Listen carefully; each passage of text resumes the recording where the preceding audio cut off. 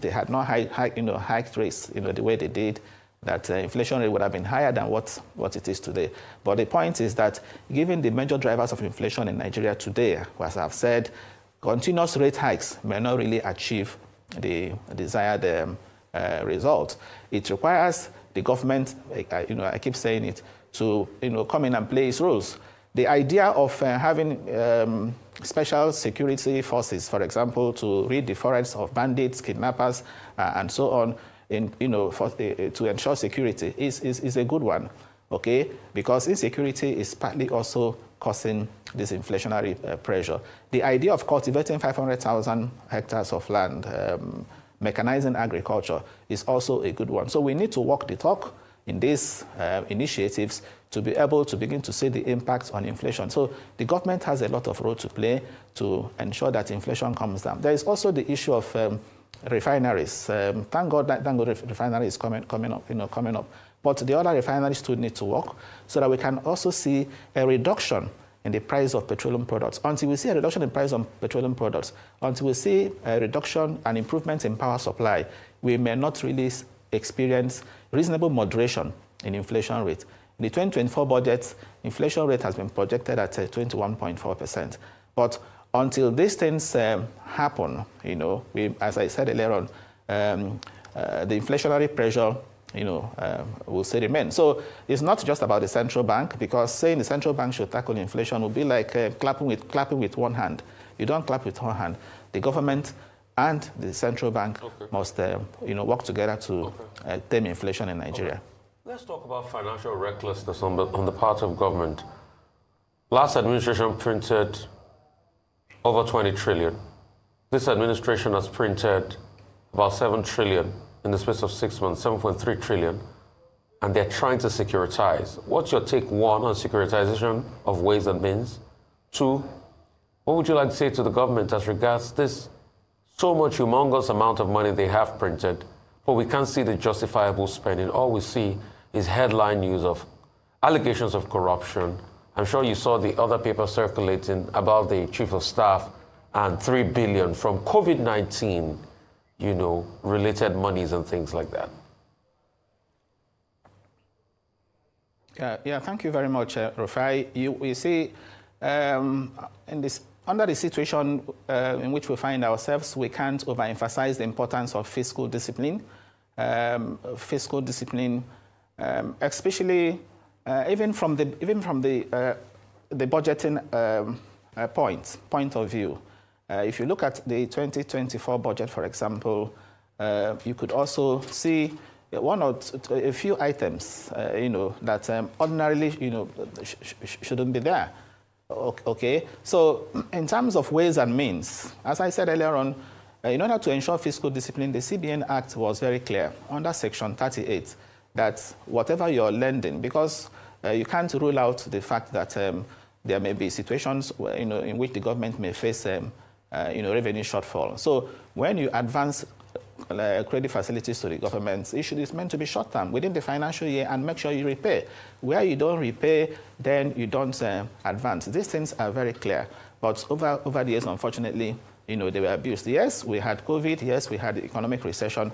But all those would have, meant going to the National Assembly to obtain approval, which, of course, is not what is not contained in the CBN Act, and that was why it was abused. But if you read the charter of the Bank of Ghana Act and some other Central Banks Act, it is very clear that before you exceed, you have to go back to Parliament, to get permission.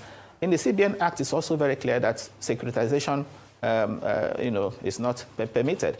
But of course, what we have done is with the approval of the National Assembly, they are calling it securitization actually, but if you look at it in strict terms, it's purely restructuring. What they have done is just to restructure, to move elongate it for 30 years and then reduce the rate of interest to 9%. Instead of paying interest at MPR plus 3%, you now pay interest at 9%.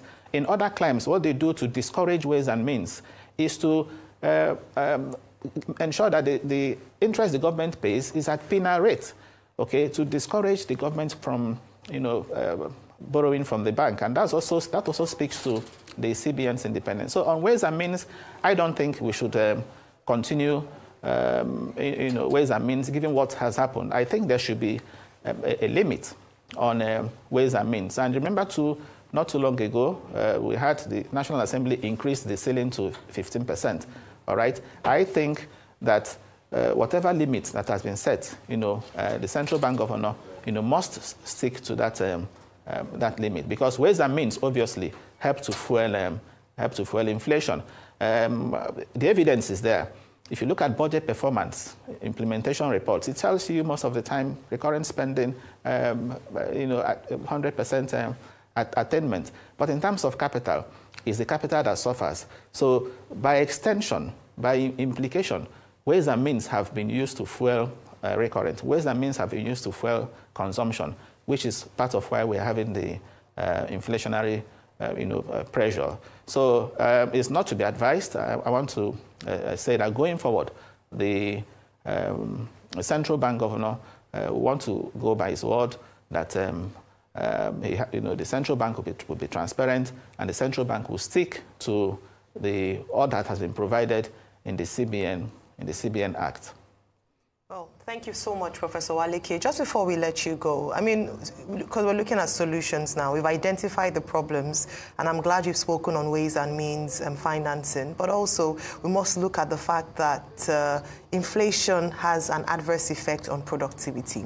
And it's been, I mean, economists have opined that one of the drivers of inflation, particularly in Nigeria, is lack of productivity in the agricultural sector. I know you've touched on some areas that must be looked into if we're serious about stemming the rate of inflation. But what are some of those things that we must, because again, it's a multi-pronged approach. Beyond monetary policy, you also identified fiscal policy, and we also looked at productivity in certain sectors, especially in agriculture. Despite the good intentions and policies of the last administration, it doesn't seem to have worked quite well, so that the CBN almost became the Bank of Agriculture in itself through its many programs. What would you suggest for this administration in terms of productivity in that sector?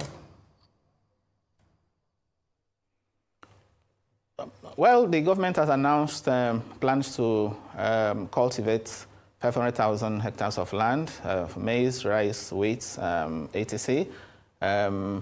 The government, has also announced, I read the Minister for Agriculture, Abubakar Kyari, was talking about rolling out an agric mechanization plan. I think that's also,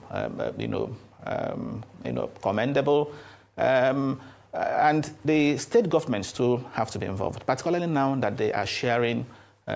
What they are sharing, appears to be a lot more than what they used to share, partly on account of Naira devaluation. So in my view, much of what they get now should be ring-fenced for productive, activities. Because as you rightly mentioned, without production, we'll continue to have this inflation challenge because there is always the supply side. But let me also mention that the government appears to be more concerned with the supply side in terms of forex. That's why we hear they have gotten some $2.25 billion from Afreximbank. They are also arranging to get some money from a consortium of banks, to deal with the liquidity challenge in the forex market, the supply side, all right? But until we also address the demand side, I keep saying it, and it bears repeating, the exchange rate issue will still be there. And of course, a higher exchange rate will always feed into higher inflation rate, given the import-dependent nature of the economy. So we are not talking about the demand side, all right? And part of the demand side will require, remember, not too long ago, the central bank opened its doors to 43 items that were previously, stopped from assessing forex. So all of that has also increased pressure in the official forex market. So how do we deal with the demand side? In my view, part of what we should be doing is to have a law, a Buy Nigerian law. We don't have a Buy Nigerian law. In the past, we've tried executive orders, which of course we know have not worked. But if you have a law with clear penalties, stipulating, particularly when the spending involves taxpayers' money, you must not use it to import foreign items. And if you look at the 2024 budget, most of those items there, some of the items there, okay, if you have a Buy Nigerian law, it will compel their procurement locally, okay? And you can imagine the multiplier effect of that, you know, on the economy. So in a nutshell, we also need to deal with the demand side while we are looking at the supply side, because that's the only thing that can bring down exchange rate, you know, on a sustainable basis, backed by production. Thank you for that. Professor Uche Uwaleke, Director, Institute of Capital Market Studies, Nasarawa State University. Thank you. Now, very quickly, sorry, before we go, I want to go back to autonomy of the central bank. I mean, how realistic is this as a goal? You've already alluded earlier to political interference, but do you think that we will see increased autonomy this time around under this administration? Yes, if the CBN Act is left as it is, you're aware that there are moves to amend the Act to separate the position of the chairman and that of the governor, to remove the powers of the central bank to control its budget.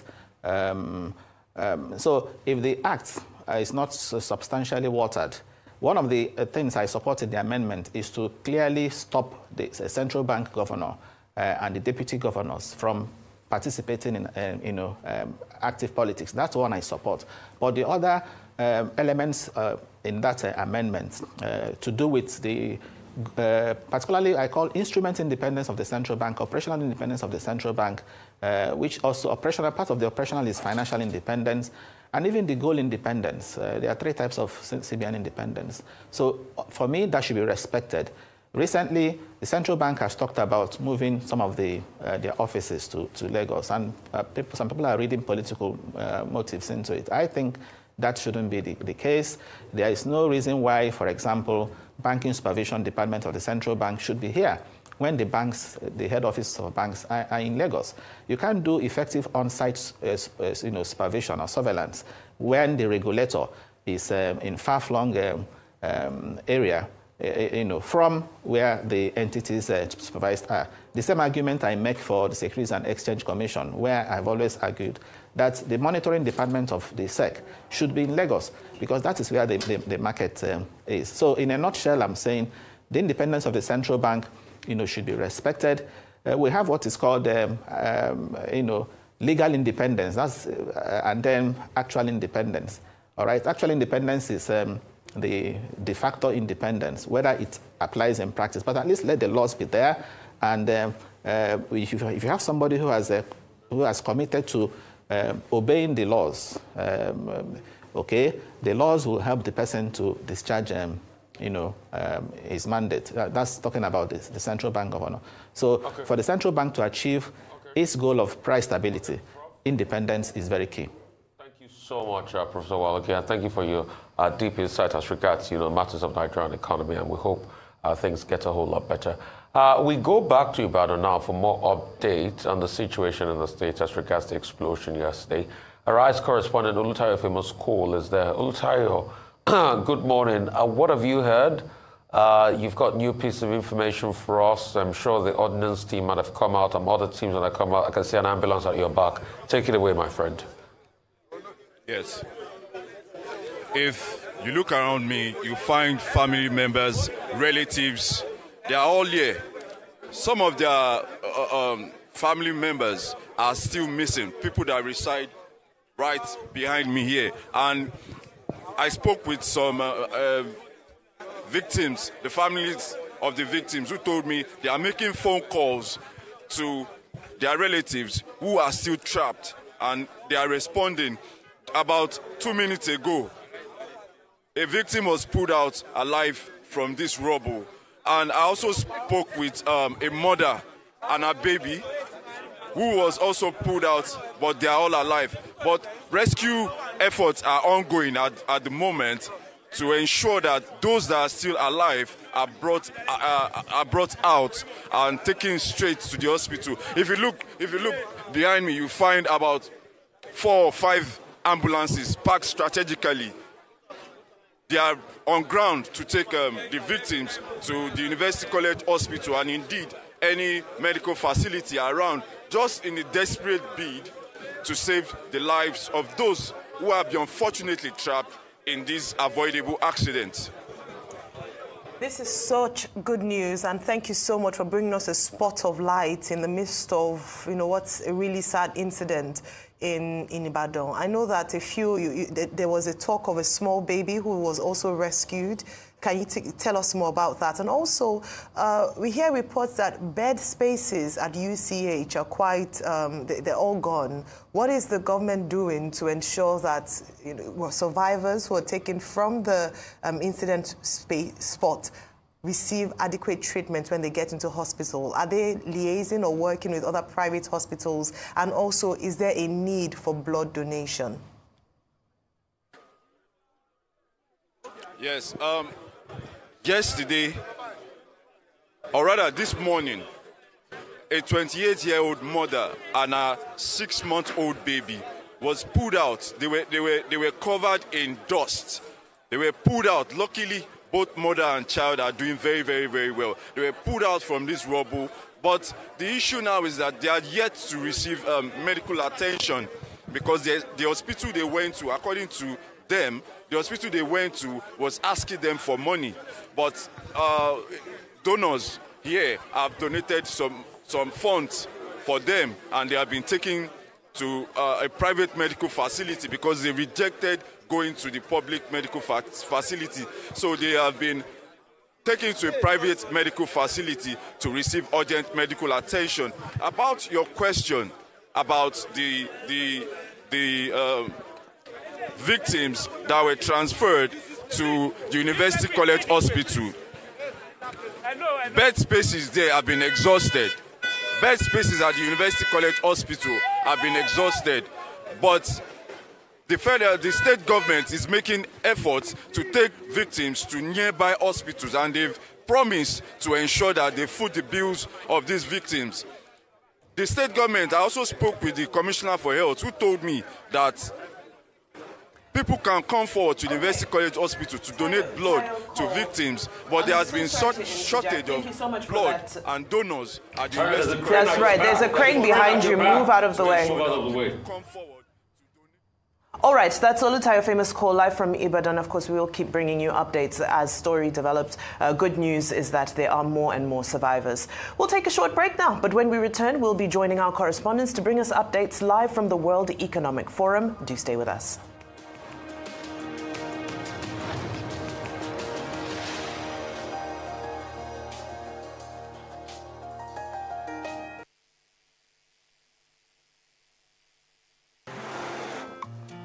Guy, with the rising cost of things, we need to plan our next move. Guy, I agree with you. I mean, with the money we make, we should not be struggling with our finances now. Maybe you both need better banking options. What do you know about better banking options? I recently moved my salary account to Polaris Bank, and since then, it's been a smooth ride for me. They bought over my existing loan and gave me better interest rates and repayment terms. Are you serious? Yes, as a Polaris salary account holder, I can get personal term loan, auto loan, mortgage, 50% salary advance, credit card, and more without going to the bank. Really? I've got a personal term loan already. See, here's my credit card too. How do I make the move? Simple. Open a Polaris salary account on Vault. Use salary account as your referral code. My guy, I am moving my salary account now. Get personal term loan and more with your Polaris salary account. Vault is available on Google Play Store and Apple App Store. Salary earners.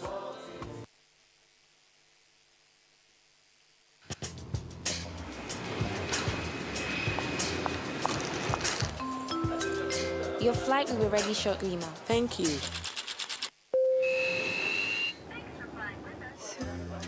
Breakfast in Paris. Lunch in London. This could be you. And there's more. Hey, Mai, tell them more. Of course. Now this is what I call a win. And this could be you too in the Globe Festival of Joy promo. By recharging 50,000 Naira or more within a month, you could be among our 100 winners who will win business class tickets from Lagos to Paris to London. If you recharge 100,000 Naira or more in a month, you could be one of the many winners of a premium bungalow in Nigeria. The more you recharge, the more your chances to win. How was your flight? Delicious. Glow Unlimited.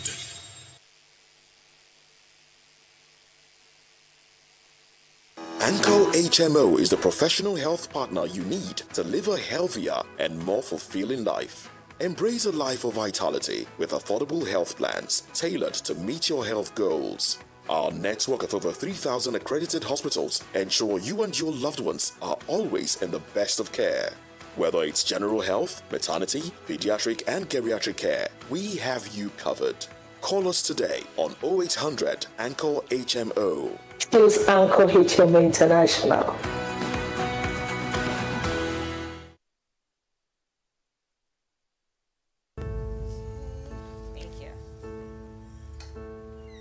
There's a place where we go to when the world gets too loud.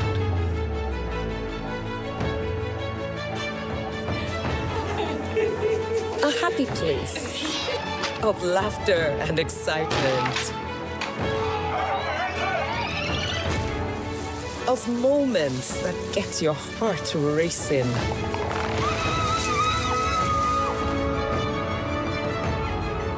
Of familiar faces.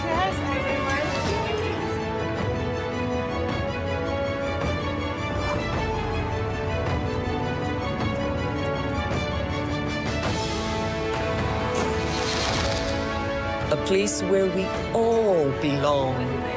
Home is where it happens. Find Home on Netflix.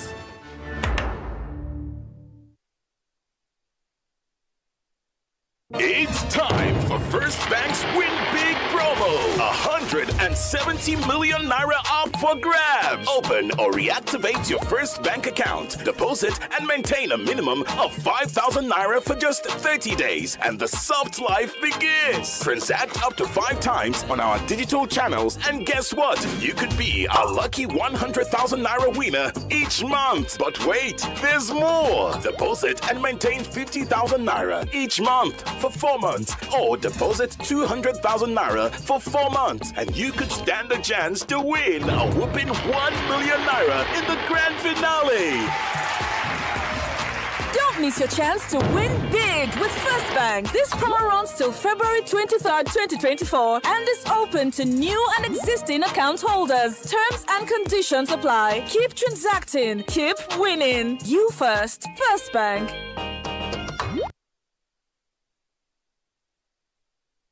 If you are truly ready to change the world through sustainable practices, here are 10 epic tips to live with less waste and make a difference. Tip 1. BYOB. Bring your own bottle. Ditch single-use plastic and groove with a reusable water bottle. Tip 2. Skip the straws. Say no to plastic straws and groove with reusable or biodegradable alternatives. Tip 3. Reduce food waste. Tip 4. Repair. Don't replace if it can be avoided. Tip 5. Switch it off. Turning off lights and appliances when not in use can reduce electricity consumption by up to 10% in African households. Tip 6. Water-wise. A dripping tap can waste up to 5,000 liters of water. Tip 7. Go paperless. Tip 8. Recycle right. Tip 9. Sustainable transportation.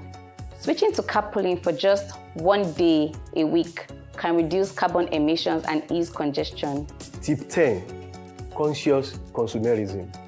If every household in Africa replaces one regular light bulb with an energy-efficient one, you could save enough energy to power millions of homes for a year. Come join us. Together, we can make a difference.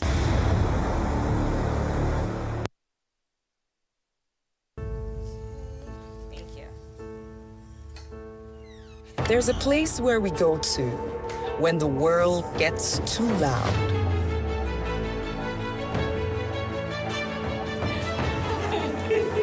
A happy place of laughter and excitement. Of moments that get your heart racing.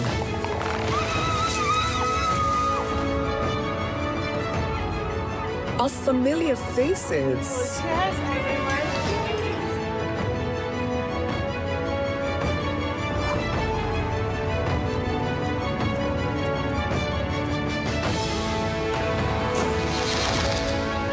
place where we all belong. Home is where it happens. Find home on Netflix.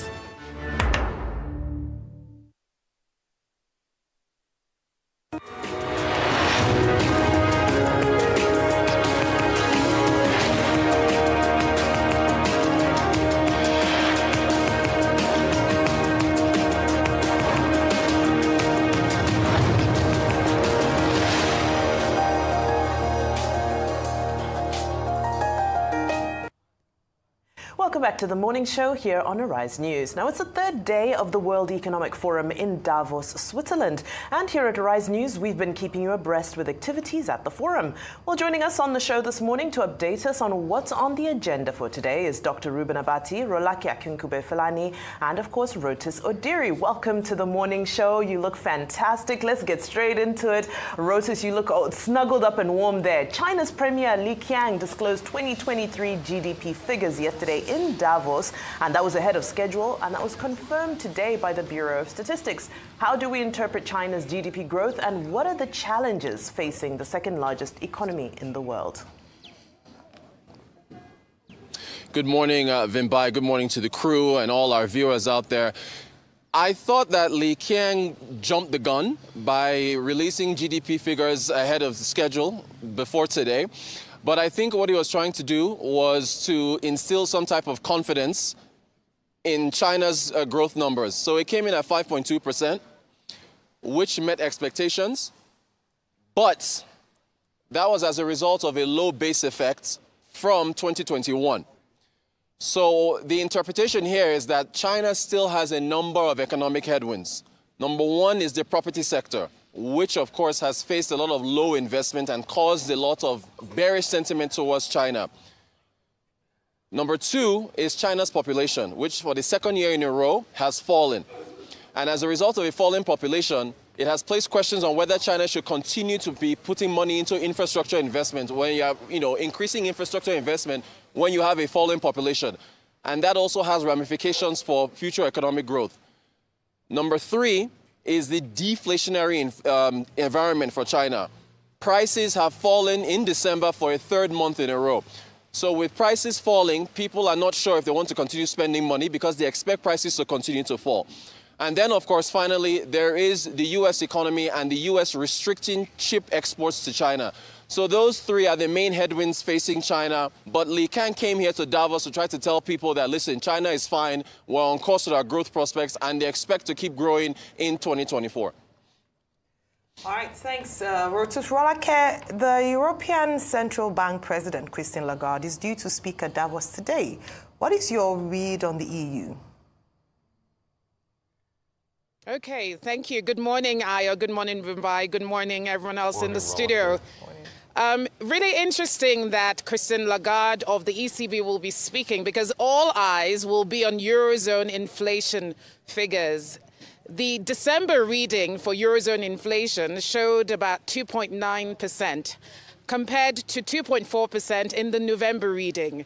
So when the EU thought inflation had been slowing down, there seemed to be a small rise in inflation, which sort of threw the market a bit into confusion at the end of last year. And so the question is, what will the ECB do this year? Well, Christine Lagarde, coming into Davos, the World Economic Forum, has said that it appears to be a consensus amongst ECB officials that there will be a rate cut, an interest rate cut later in the summer.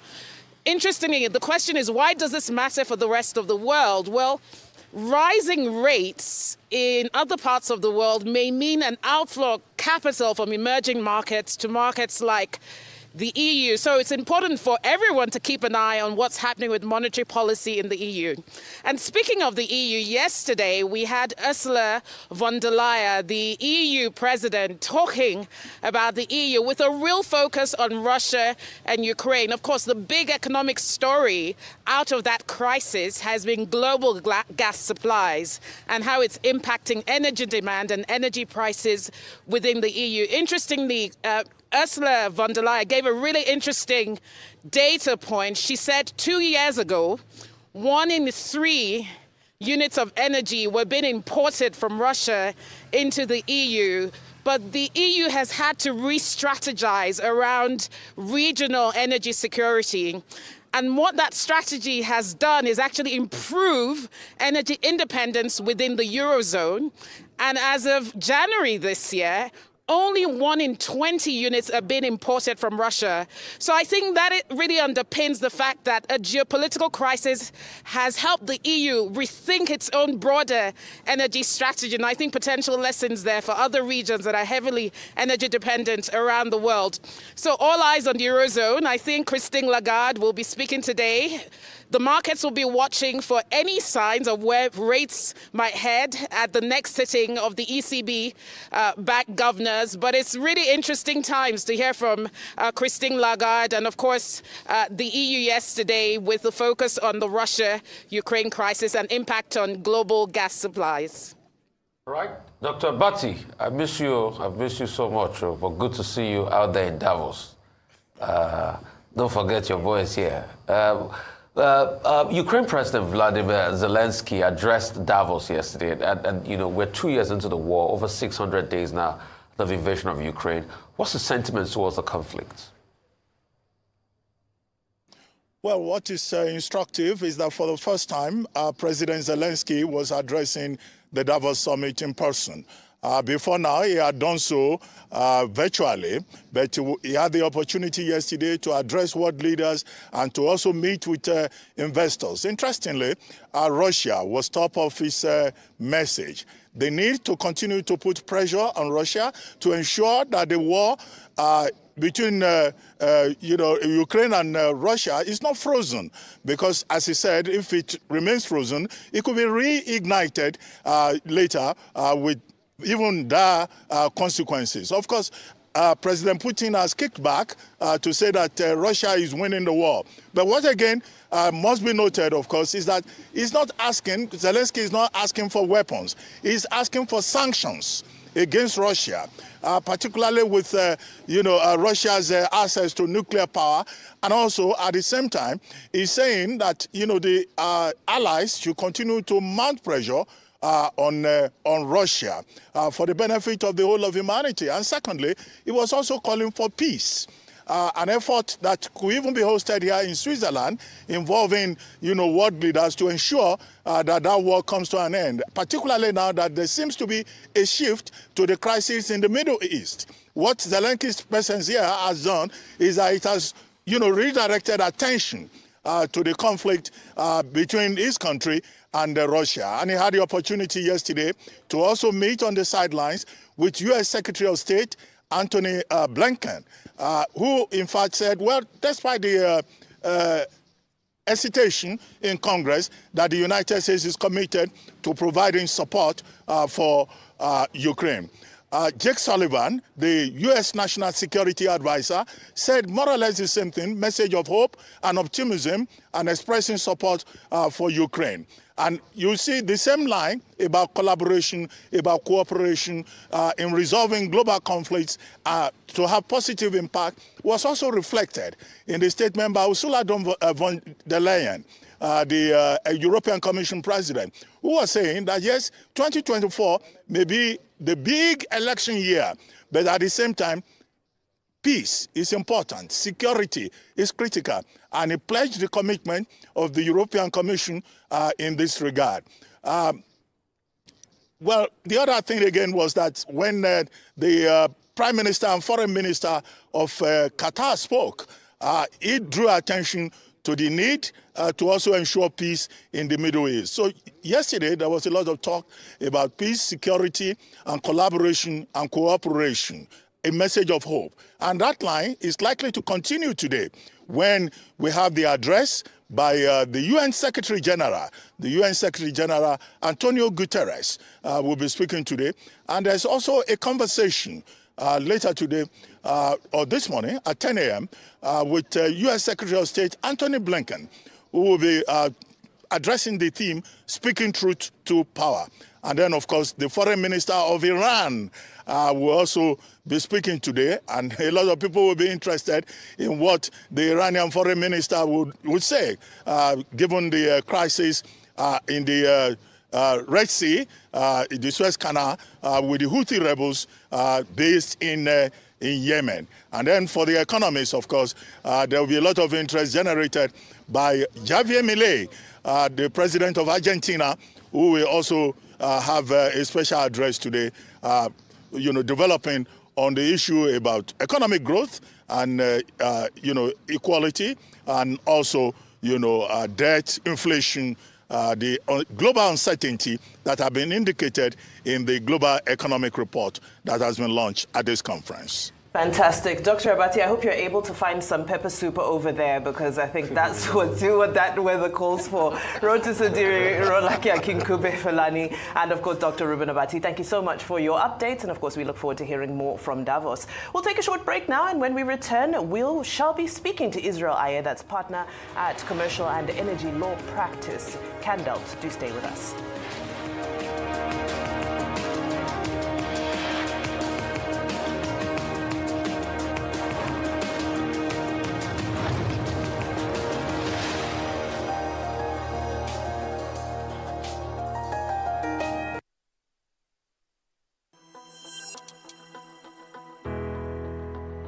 Hello, my name is Odumba Taiwo.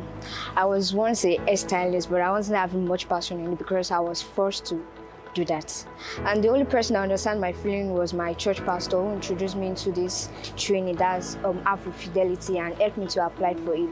And it was just like a dream come true for me. My name is Engineer Joy Obi, popularly known as Lady Benz Auto Mechanic, Nigeria's first female Mercedes-Benz specialist. I met Fidelity a year ago to partner with me, and partnering with Fidelity has been a very huge relief for me. There's a lot of people out there who actually want to acquire these skills, but they don't have the opportunity. Platforms such as this provide the opportunity to drive the necessary conversations around promoting a world free of gender bias. We are Fidelity. We keep our... My kids are more than precious to me. Seeing them doing well, healthy and happy brings me so much joy. I know it's my responsibility to ensure they are well nourished. So I use Dangote salt in my cooking. It is high-quality salt that's refined and iodized to give great taste to my meals and also support my family's health and well-being. And it's got a name that I trust. Dangote salt is refined and iodized to help prevent iodine deficiency disorders. So give your family meals that taste delicious and support their well-being with Dangote salt. It's time to care about your salt. Choose quality, choose Dangote salt.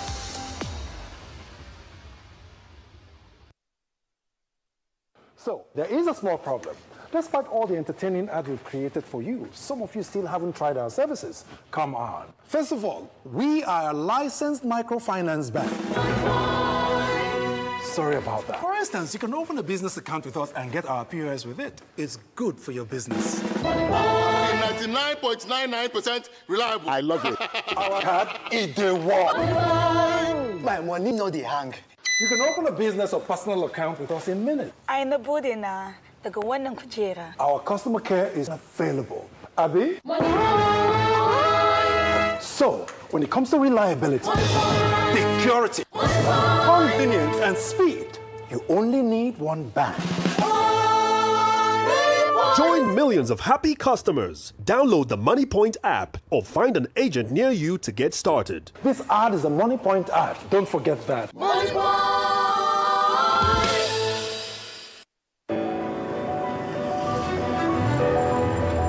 Hi, I'm Pat Rankin, and they don't call me World Best for no reason. I only deal with the best. Be it auto or business, 100% claim is always guaranteed.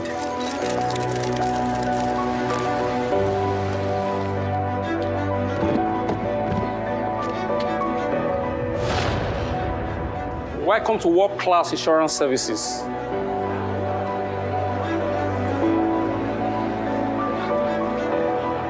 We are Anchor Insurance, where insurance truly works.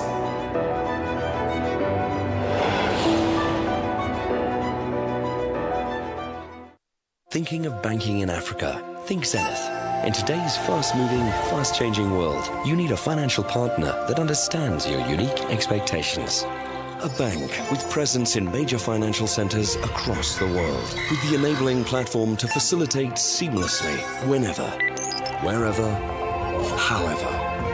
A bank with best-in-class financial solutions from a superb combination of technology and human touch for easy, fast, and secure banking that creates real value.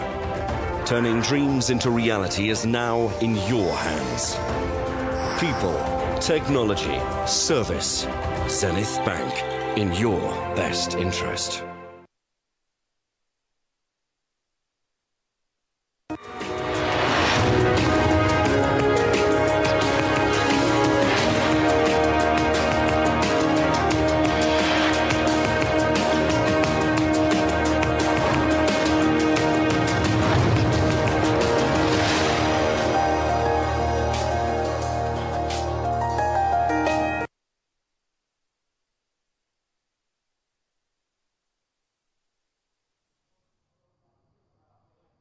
Welcome back to the morning show here on Arise News. The Nigerian National Petroleum Company Limited, NNPCL, has called for expression of interest forms from qualified oil and gas firms for the operation and maintenance of the newly refurbished Port Harcourt refinery. In a notice to its would-be clients, the National Oil Company stated that when the process is completed, the outcome would help improve dependability and sustainability to meet the country's fuel supply and energy security requirements. In 2021, Group Chief Executive Officer of NNPC, Mele Kyari, stated that the federal government was considering a plan to become a minority shareholder in the beleaguered oil refineries. That was after the Federal Executive Council, FEC, signed off on a $1.5 billion rehabilitation plan funded largely by Afrexim Bank, as well as from internally generated revenue by NNPC for the Port Harcourt refining complex, which has a capacity of 210,000 barrels per day. In a separate statement, NNPC said the operate and maintain model was one of the key requirements by the lender for the Port Harcourt project. In the public notice, among others, NNPC stated that any company applying to operate and maintain the plant must present its audited accounts between 2019 and 2022, as well as demonstrate a minimum average annual turnover of $2 billion between 2019 and 2022. However, former Vice President of Nigeria, Atiku Abubakar, has faulted the plan by the NNPCL for a third party to manage the Port Harcourt refinery after its rehabilitation. Atiku argued that the federal government ought to have privatized the refinery instead of commencing rehabilitation. Joining us on the show this morning to discuss this latest NNPCL initiative for the running of the Port Harcourt refinery is Israel Aye, partner at Commercial and Energy Law Practice, CANDELP. Good morning, Ms. Aye, and thank you for joining us on the morning show. All right, I'll start. Good morning. Thank you. Good morning. I'll start off with former Vice President Atiku Abubakar's position. Let's even have that conversation. The NNPC is opening up to invite an expression of interest form from private organizations to manage the Port Harcourt refinery on completion. However, the former Vice President is of the opinion that they shouldn't even be asking for, for partners to come and manage. They should instead sell the refinery outright to avoid the debts that will accrue from holding on to the refinery. What's your take on his position? Thank you very much. So several years ago, I remember that was probably the onset of the Obasanjo regime. Then I used to be employed with one of the international oil companies. And I remember that the government of the day made very desperate efforts to offload the refineries then to a number of potential investors or entities that have the capacity to be able to run this. And there wasn't that much appetite for it. Of course, in the twilight years of that particular regime, the then sold to a consortium that comprised of Dangote, I think Otedola, and a few others, which sale was rescinded during the Yar'Adua regime and all that. But the whole point of this history lesson is to say that the subject of divesting, privatizing, or selling off these entities or these refineries is not as simple and straightforward as people think. There's probably not a lot of appetite for it. What some of the experts have said and I've heard is that it's probably easier to build a brand new refinery than to, excuse me, than to take over these refineries and refurbish them. As a matter of fact, if you have heard some of the commentators, I think Engineer Ogedengbe, who used to be managing director of the Port Harcourt refinery as well as the Kaduna refinery at some point, indeed expressed the view and opinion that what was going on was in fact a replacement of the equipment. They're literally stripping off the old, and that's a 60,000 barrels a day capacity component of that refinery, and they're replacing them. So indeed, if you said sell, you know, our experience show that there's probably not a lot of people who have the appetite to buy or for good value. So that's probably the way to look at it. Indeed, if you had a car, and a fairly used car, and you wanted to sell it, it's unlikely that you would, if you put it out in its state, then it probably would go as scrap. But if you refurbished it a bit and then you sell it, then you probably can get better value for it. Just without, I'm not necessarily part of this, and I'm not holding brief for the authorities, but this particular approach, if executed very well, is probably a good instrumental approach to offloading or moving these refineries to people who can better manage them. Right. Now, I'm glad that you gave us some of that historical insight, because in that quest to try and offload these assets, one of the reasons some of the majors would give for being unwilling to engage was that refinery business is about scale, and that these refineries, specifically Port Harcourt refinery as well, simply doesn't have the economies of scale for it to be a feasible business model. Now, with a $1.5 billion in debt, what is the likelihood that we're ever going to be able to get out of this debt when we're now calling in for operational and management partners who are going to be taking a good chunk of the proceeds of the refinery business? Well, that's a good question. And indeed, implicit within that particular approach is, or the implicit acknowledgement of that approach is that government or the entities that currently run it are probably putting up their hands and saying, well, look, we're probably not able to run it and to run it sustainably. You know, and so that's what effectively I think it implies. Now, of course, I would take what has happened more as a courtship. So for any entity that has that sort of capacity, by the way, $2 billion turnover, is not a small amount of money, but assuming you can find that sort of entity either here or abroad, they're more likely to be international entities. What it's done is that it's provided, like I said, an instrumental approach. So without putting out the capital outlay to acquire the entire entity, you can come in on terms. Of course, the devil is in the details, as we say in my profession. You know, so you can come in on terms, which would be as to the returns, the fees payable, the tenure. It will definitely have to cover. It will have to cover your overheads and return a reasonable margin for a guaranteed minimum period. Yeah, and if you come in and you then can see the facility from that sort of inside position, you can then take a long-term position. You can decide that, okay, I can make this profitable, then perhaps take out the existing facility, acquire the refinery maybe as base load to an expansion program. And then from a transactions point of view, that is a potential approach to it.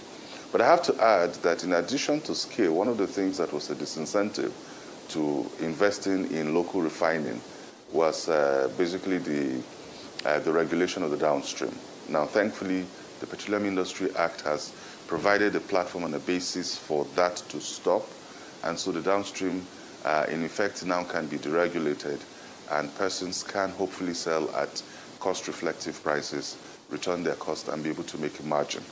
And so, indeed, wherever you start, and I said that to say this, that in terms of the economies of scale, what it really means is that it does not matter where you start, as long as you can make a return, a fair return for your investment, then wherever you start is your base load, is your start point. And you can scale, as it were, to supply in the local market and export regionally.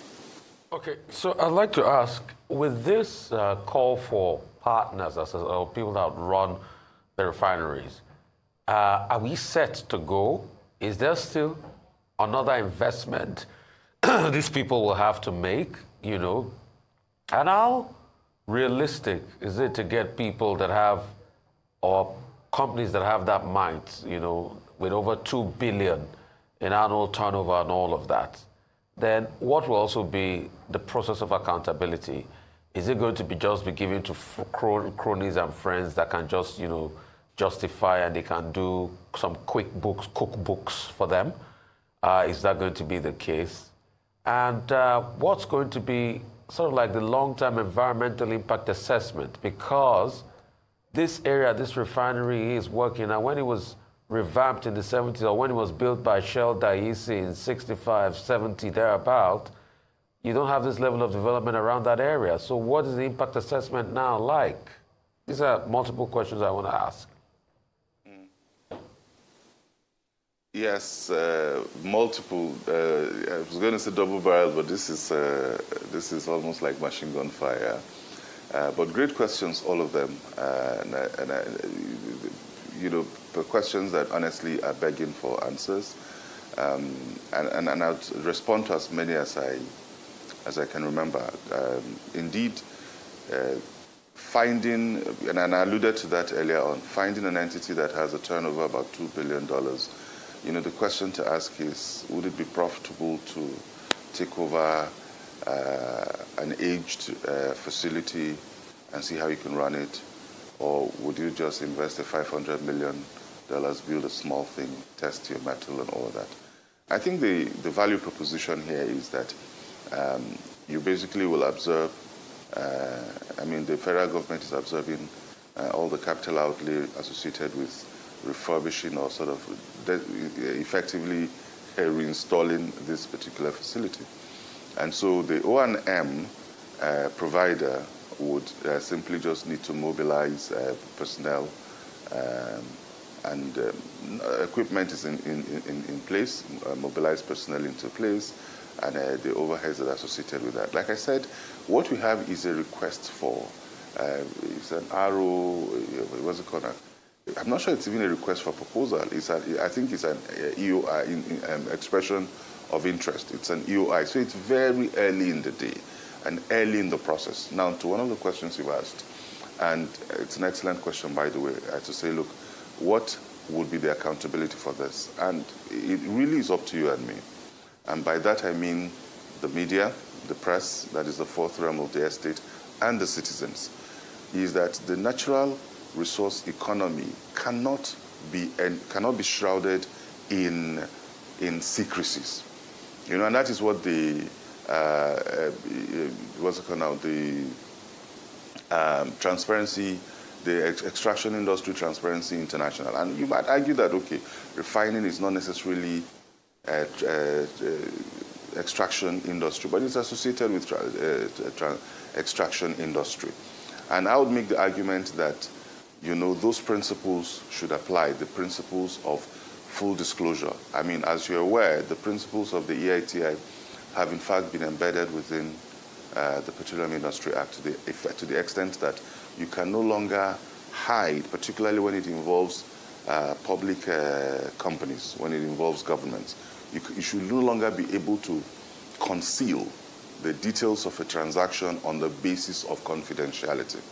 Even if confidentiality provisions exist, the provisions of the EITI protocol, which is one, domesticated within Nigeria, and two, incorporated by reference, not by reference, honestly, by direct mention in the Petroleum Industry Act, you know, the citizen and the press should be able to insist and to call for the disclosure of at least key points of any transaction. So the key really is this spotlight going to end with a few sound bites when the matter is hot? Or are we going to be able to set up a process of keeping up with this? So it's, like I said, it's just the EOI. Now, beyond the EOI, is there a way of tracking the people that have expressed interest, right through the RFP phase, right through the selection phase, right through the negotiation phase, right through the highlights of the agreement? That is how we can avoid even the PNID, because again, I mean, I'm one of those persons who feel that even though Nigeria dodged a bullet there, that it would be a tragedy if we repeat those same errors. And the way to not repeat those same errors is to do a proper post-mortem and ask ourselves what went wrong. And one of the things that went wrong with PNID, in my opinion, is that that particular transaction was shrouded in the typical commercial secrecy, which shouldn't be the case. The thinking essentially is that whoever negotiates this thing on behalf of the people, you know, is in the position of a trustee and is accountable to the people, you know. And so that's where your point comes to. Again, whether this is sustainable, quite frankly, I was having a conversation with a friend of mine yesterday, and I said, look, firstly, I think that the financiers took a leap of faith to release funds before this particular process was in place. Because indeed, if this was a purely commercial transaction, my sense of it is that the O&M should have been in place as a condition precedent to disbursement of the funds. But here we are, thank God NNPCL has some conscience, and they are keeping faith with that particular financing requirement, and they're going to put it in place. So again, we'd like to see what the terms are, what the returns are, what the tenure is, you know, and hopefully that will be like a courtship to eventually divesting out of that and reaching that objective of NNPC becoming a minority shareholder, or as the case may be, a non-shareholder at all. All right, from a business perspective, Mr. Aye, I'd like you to share with us, would it make, because, I mean, I outlined the requirements by NNPCL for whoever would become their partner, $2 billion from 2019 to 2022 balance sheet. From a business perspective, do you think that the potential or the prospect of coming on board to manage the refinery in Port Harcourt makes business sense? Would it be attractive for a number of these organizations to want to partner with NNPCL? I mean, you've talked about a number of things around governance, transparency, and the likes. As it currently stands, do you think that you know, organizations will be knocking down the door of NNPCL to submit their bid? Is it commercially viable? Okay, so it's difficult, and let me explain. It's difficult to say because you see the parameters or the investment criteria for organizations differ. You remember part of the history lesson we began with was that all the IOCs did not have the appetite to take over any refinery or indeed build a new one. And some of the things we heard or were told at the time was that, oh, well, as long as the downstream stayed regulated, and as then there was no case to invest in a refinery, in a private refinery in Nigeria, and as long as, you know, you regulated the price at the pump. But then along came Dangote then, and, you know, and then they came up with the concept of the export processing zone. And so he's producing essentially outside of Nigeria, notionally, and then selling at a cost-reflective price. And then you can decide to subsidize it at some point. And then the point is this is then the model, is the business model of the entities that are concerned. Yeah, and but just off the top of my head, based on everything I know around the industry, I'm wondering, to your question, will there be people beating down the doors? How many people can beat down the doors that have? You have to understand first that the appetite for investing in Nigeria is a bit low, unfortunately. We need to do more to be able to increase the appetite to attract investment in this place. And one of those things will be a sanctity of contracts, those kinds of assurances that people would need to receive. And you're probably just going to have a handful of persons with capacity, serious contenders from around the world. And I think the deal they're going to be asking for would be a steal, effectively. In other words, they're going to be asking for margins that are above the average because of the issues around country risk. So look at the dispute resolution areas as well. You have to ensure that it is a mechanism that is accessible to them and they can easily. I mean, for example, how did Dubai unlock investment? It was by creating a Dubai arbitration center, which essentially allowed persons who invested within in Dubai to go to that arbitration center rather than the Sharia law. So those are some of the things that I imagine the decision makers are looking at and putting in place to ensure that that they get serious contenders for this. But directionally, the approach is not a bad one. It's going to be tough to get people to even come and buy the scraps. Anybody who has that money would rather build a new one. But if you have something you want to offload, I think that refurbishing it, putting it out on these terms, and seeing how it goes from there is probably not a bad approach. All right, Israel Ayer, partner at Commercial and Energy Law Practice, Candel. Thank you so much for your time today. Absolutely informative. Right, we'll take a short break now, and when we return, we shall be speaking to Professor Miles Davis, that's the Vice-Chancellor of Wigwe University. Do stay with us.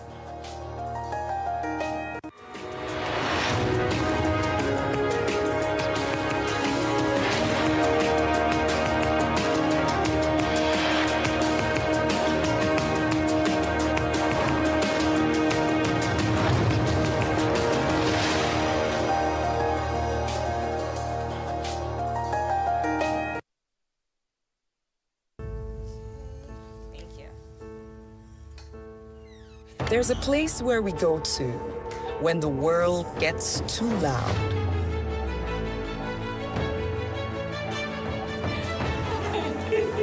A happy place of laughter and excitement.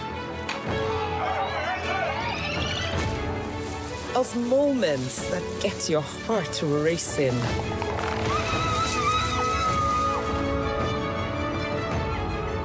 Of familiar faces.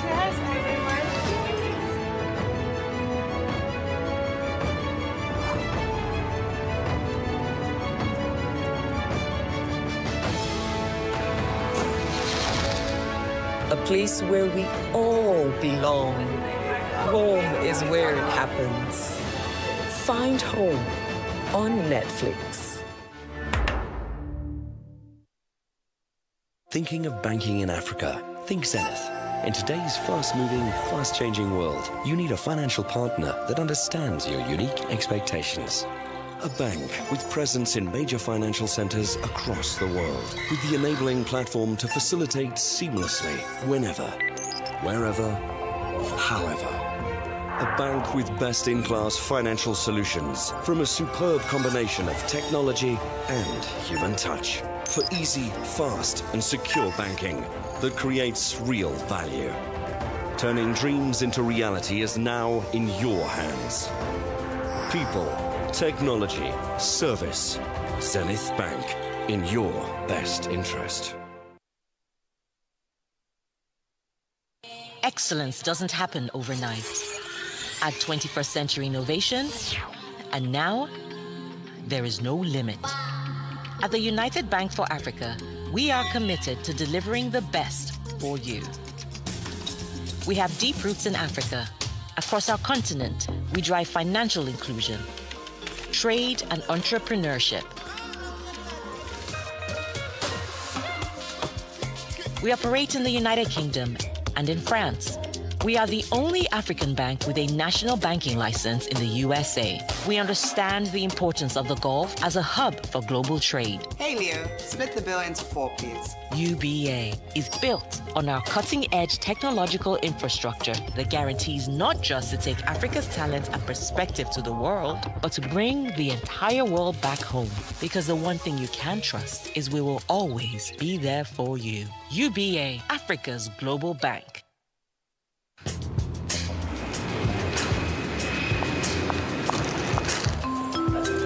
Your flight will be ready shortly, ma'am. Thank you. Breakfast in Paris.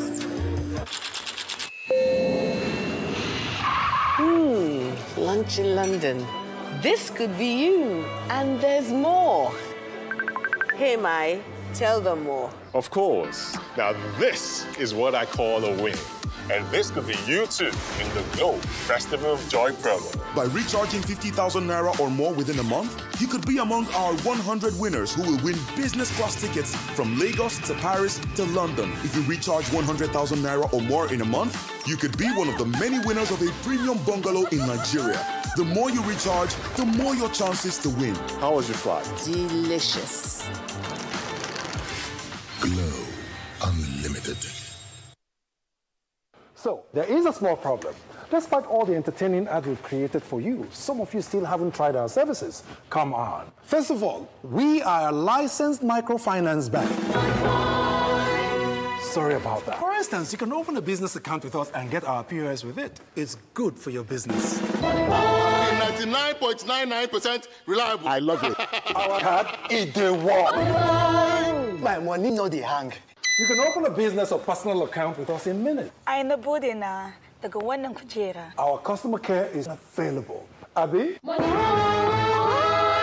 So, when it comes to reliability, security, convenience, and speed, you only need one bank. Join millions of happy customers. Download the MoneyPoint app or find an agent near you to get started. This ad is a MoneyPoint ad. Don't forget that.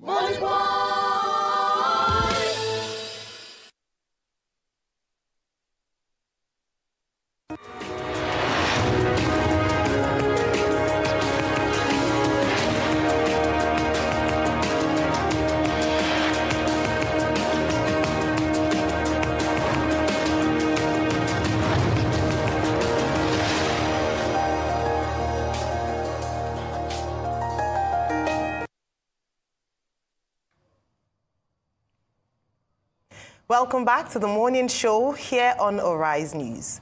Education plays a vital role to the evolution of any nation.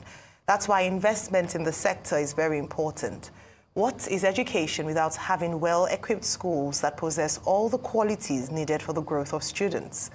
That's where universities such as Wigwe University comes to the fore. Wigwe University is unwavering in its commitment to excellence in education and the shaping of future African leaders. The school's purpose is to build and nurture truly responsible, fearless leaders that will drive transformative change in Nigeria and Africa. Wigwe University stands apart as an educational institution with its unique mission to go beyond providing a world-class education. Joining us on the show this morning to discuss what the university is about and what their fearless legacy stands for is Professor Miles Davis, the Vice-Chancellor of Wigwe University. Good morning, Professor Davis. Good morning. And welcome to the show. Thank you for having me here today. I'm very excited to be joining the three of you for this most important conversation. If I may, if I can just put in a promo, I was watching your show earlier, and I was listening to the conversation that the professor was talking about economic development. And unfortunately, Africa in general, and Nigeria in particular, these are seen as places where we give foreign aid. This is not the approach to build an economy. The approach to build an economy is to build an infrastructure where people who are from that country are able to develop and engage in leadership, that they can hire people within the country and not depend upon foreign aid. This is how Nigeria economy is going to grow. This is what Wigwe University is doing. It is committed to developing those future entrepreneurs and those future leaders to help grow our economy and not be dependent upon someone else's aid to do it. Very well said, and that's a great way to open up, because you've talked about Wigwe University. Before we came on air, I talked about the fact that I've heard about it everywhere. It seems like everyone is talking about Wigwe University. So tell us, what's so special about Wigwe University? Well, first of all, you cannot talk about building a world-class anything, particularly a world-class institution, unless what you do to the lead-up of that institution is world-class. And so we have made sure that the message is out and people have the information to do that. What makes Wigwe University unique, what makes Wigwe University different, is the fact that from the ground up, we are building an institution that is committed to developing future leaders, committed to developing future entrepreneurs, committed to promoting prosperity in this country. And I just want to pause for a second, because there are a couple of people that I have to acknowledge, because we could not do this without their support. One is the Howe Foundation, under the leadership of Miss Yvonne, who has done a tremendous job, who actually is here with us today in the studio. She's just not in this room, as well as Herbert Wigwe, who had the vision to think about what it is that we're doing here. Right. Now, of course, one of the things we have heard in the lead up, well, what first grabbed my attention, I saw a campaign, Fearless Legacy, Fearless Legacy. Yes. What is this all about? Can you unpack this? You've already alluded to it a little bit, but can you unpack it further? So I'm going to pick up on the conversation that we were having a little earlier about my venture to Nigeria. I was a little afraid to come to Nigeria. I was a little afraid because I had never been in the country before. I had not spent time here. Yes, I've traveled a lot and I've lived in different places. But quite frankly, most of the news, not only about Nigeria, but most of the news about the African continent tends to be very negative.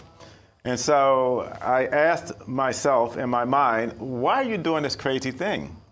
And so there was a bit of fear. There was a bit of hesitation, because any time that you leave your comfort zone, you're going to experience fear. And so what I've come to realize that more dangerous than fear is complacency, where you're comfortable doing something because you're not going beyond. Being fearless means that I recognize that there is something that is challenging me. There is something that is causing me to pause and step back, and I have to assess the risk involved in that. So thereby, being fearless means I understand this risk, I know what the challenges are, but I'm going to continue to move forward, as opposed to just being captured by the fear that often paralyzes people who will not move forward on things because they're so afraid of trying something new. We stay stuck in all kinds of bad relationships, bad enterprises, bad everything, because we're afraid to try something new. Okay, so at first, I want to check on the timer. How many days till we launch?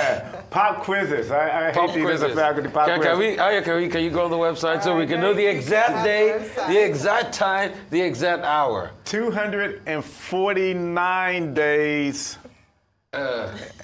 And maybe 249 days and 12 hours. Okay, Ayo, check it out. How close I am? I'm about to verify the countdown.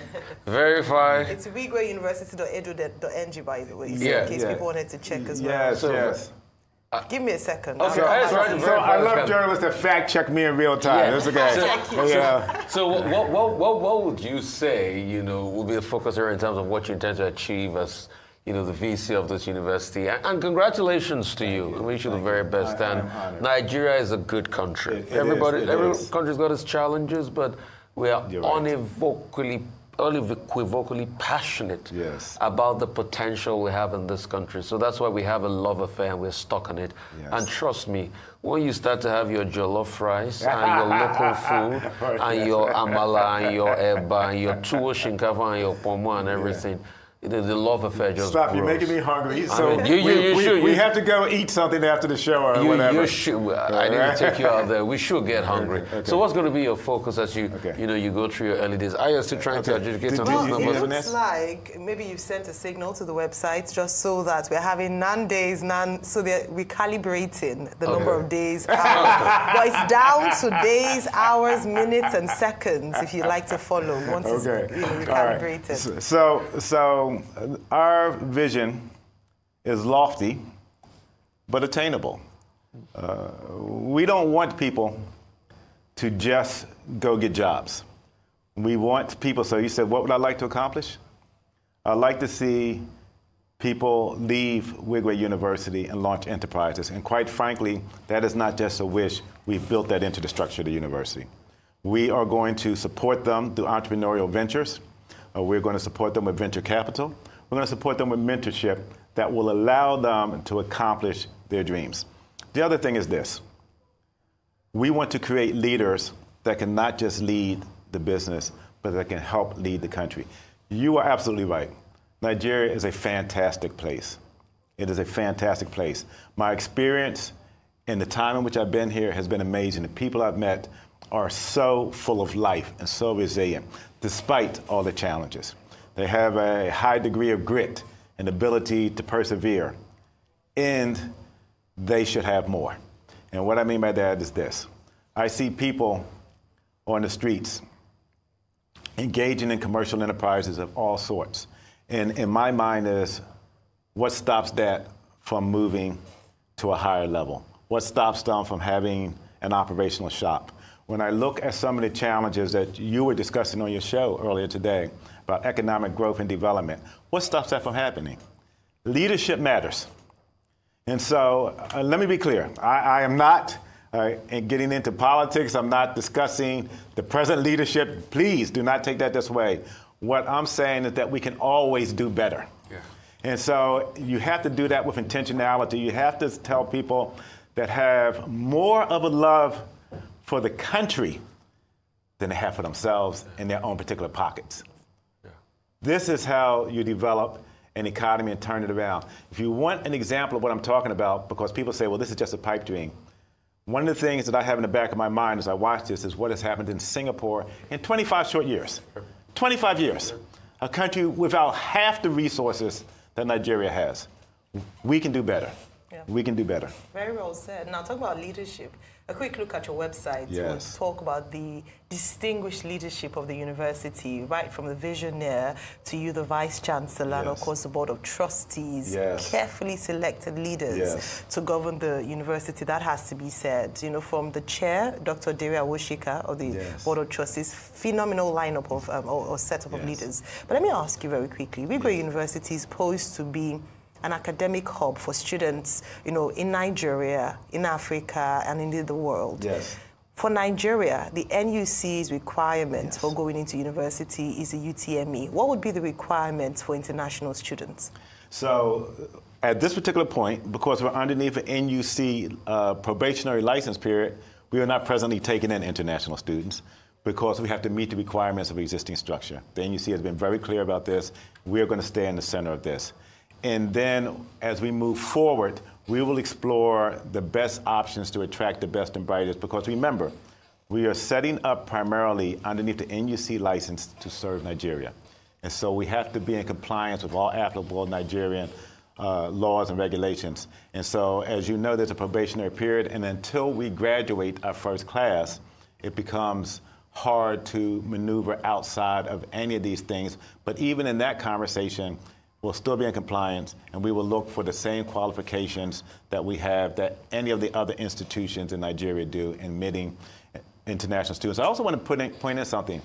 Nigeria, at one time, was a great hub for international students. Yes. And you have to ask yourself, what happened to that? Why did that change? And so there is a blueprint. There is a way in which this can be done that we will look to see how that works within the context of Wigway University. I love that you say that. And you know, when I think about this, I recall my own experience going into university, and I was very intentional about wanting to pursue my degree from an Afrocentric perspective. So having said that, how different is Wigwe University? Am I speaking your love language? Yes, you are. Yes, you are. Tell me about the curriculum. We can talk about this all day long. Okay, so first of all, I want to pick up on your last comment, which is about an Afrocentric perspective. We are doing amazing things, and we talk about being a premier institution and the model of some of the great premier institutions in the world. But U.S. institutions were set up to serve people in the U.S. British institutions were set up to serve people in the U.S.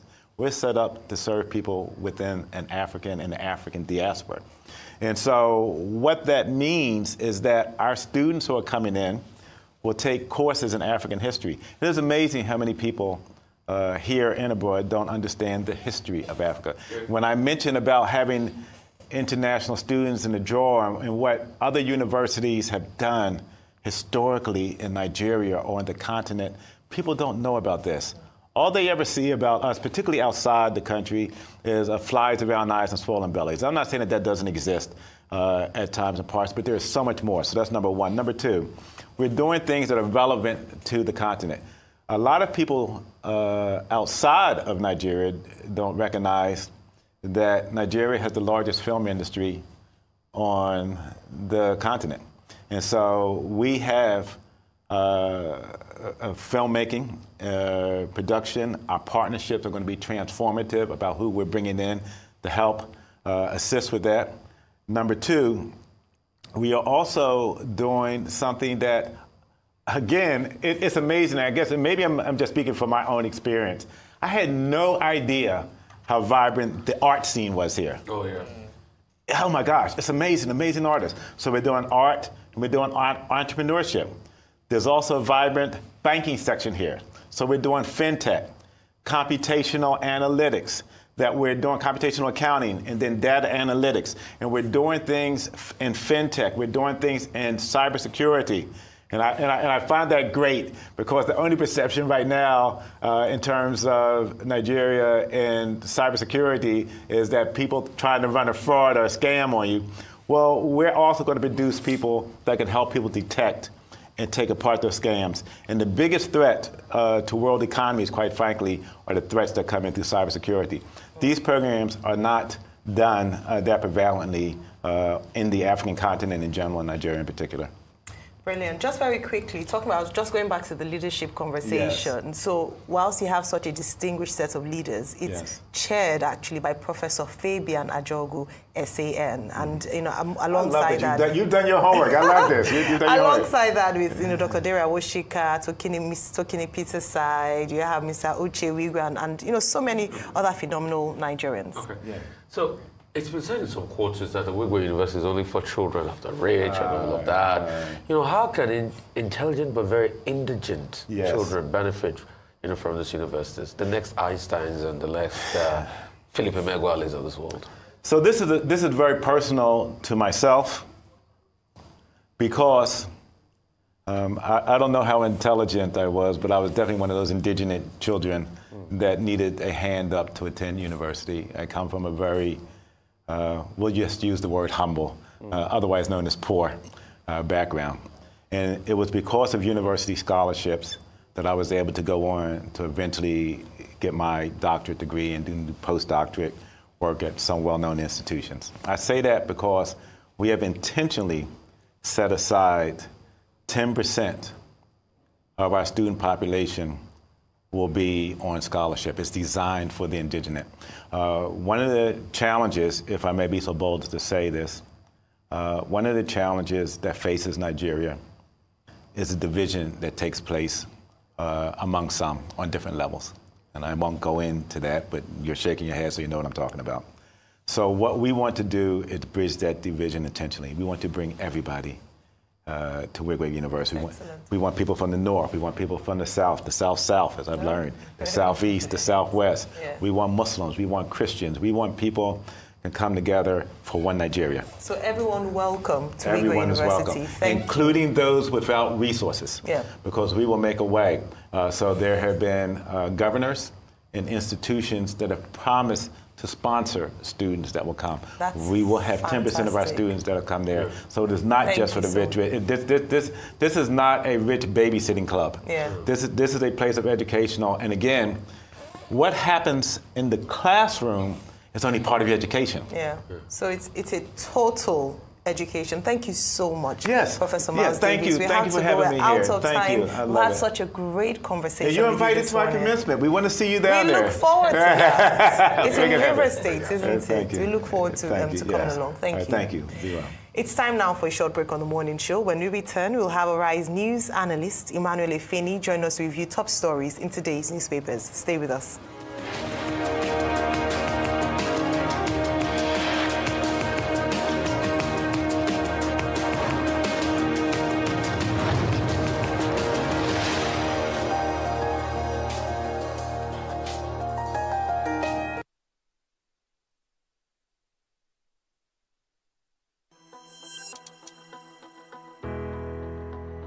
Hello, my name is Odumba Taiwo. I was once a hairstylist, but I wasn't having much passion in it because I was forced to do that. And the only person that understand my feeling was my church pastor, who introduced me into this training that's Afro Fidelity and helped me to apply for it. And it was just like a dream come true for me. My name is Engineer Joy Obi, popularly known as Lady Benz Auto Mechanic, Nigeria's first female Mercedes-Benz specialist. I met Fidelity a year ago to partner with me, and partnering with Fidelity has been a very huge relief for me. There's a lot of people out there who actually want to acquire these skills, but they don't have the opportunity. Platforms such as this provide the opportunity to drive the necessary conversations around promoting a world free of gender bias. We are Fidelity. We keep our...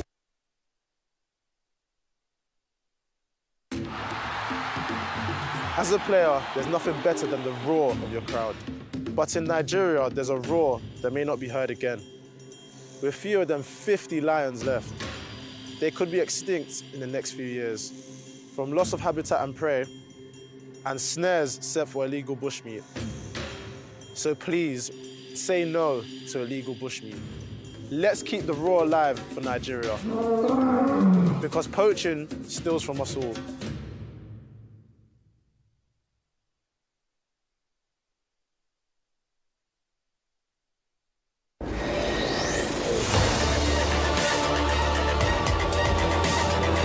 Knowledge is power. Information is currency.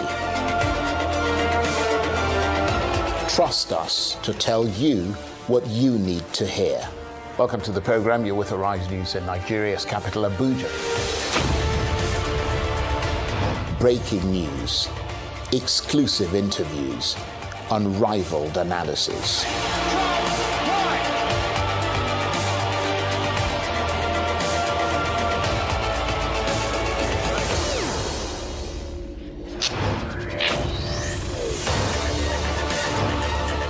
It's you, the audience, who drives our agenda. We tell the stories that inform you, the stories that are important to you, and the stories that are about you. We are not every news channel. We are Arise News.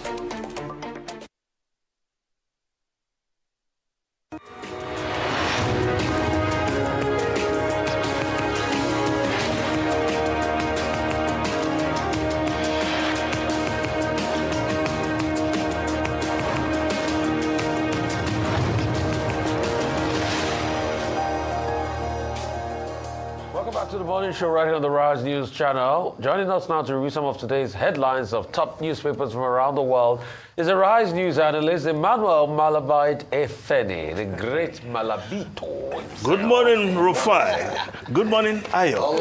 Good morning, Viba. Good morning, Mr. Yes, we'll start the review with this day, Nigeria's newspaper of record. The lead story, Shell strikes landmark deal to sell all onshore Nigerian oil assets for $2.8 billion.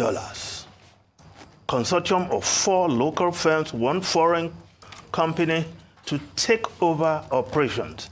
Assets include 15 onshore, 3 shallow water oil mining leases of 458 million barrels.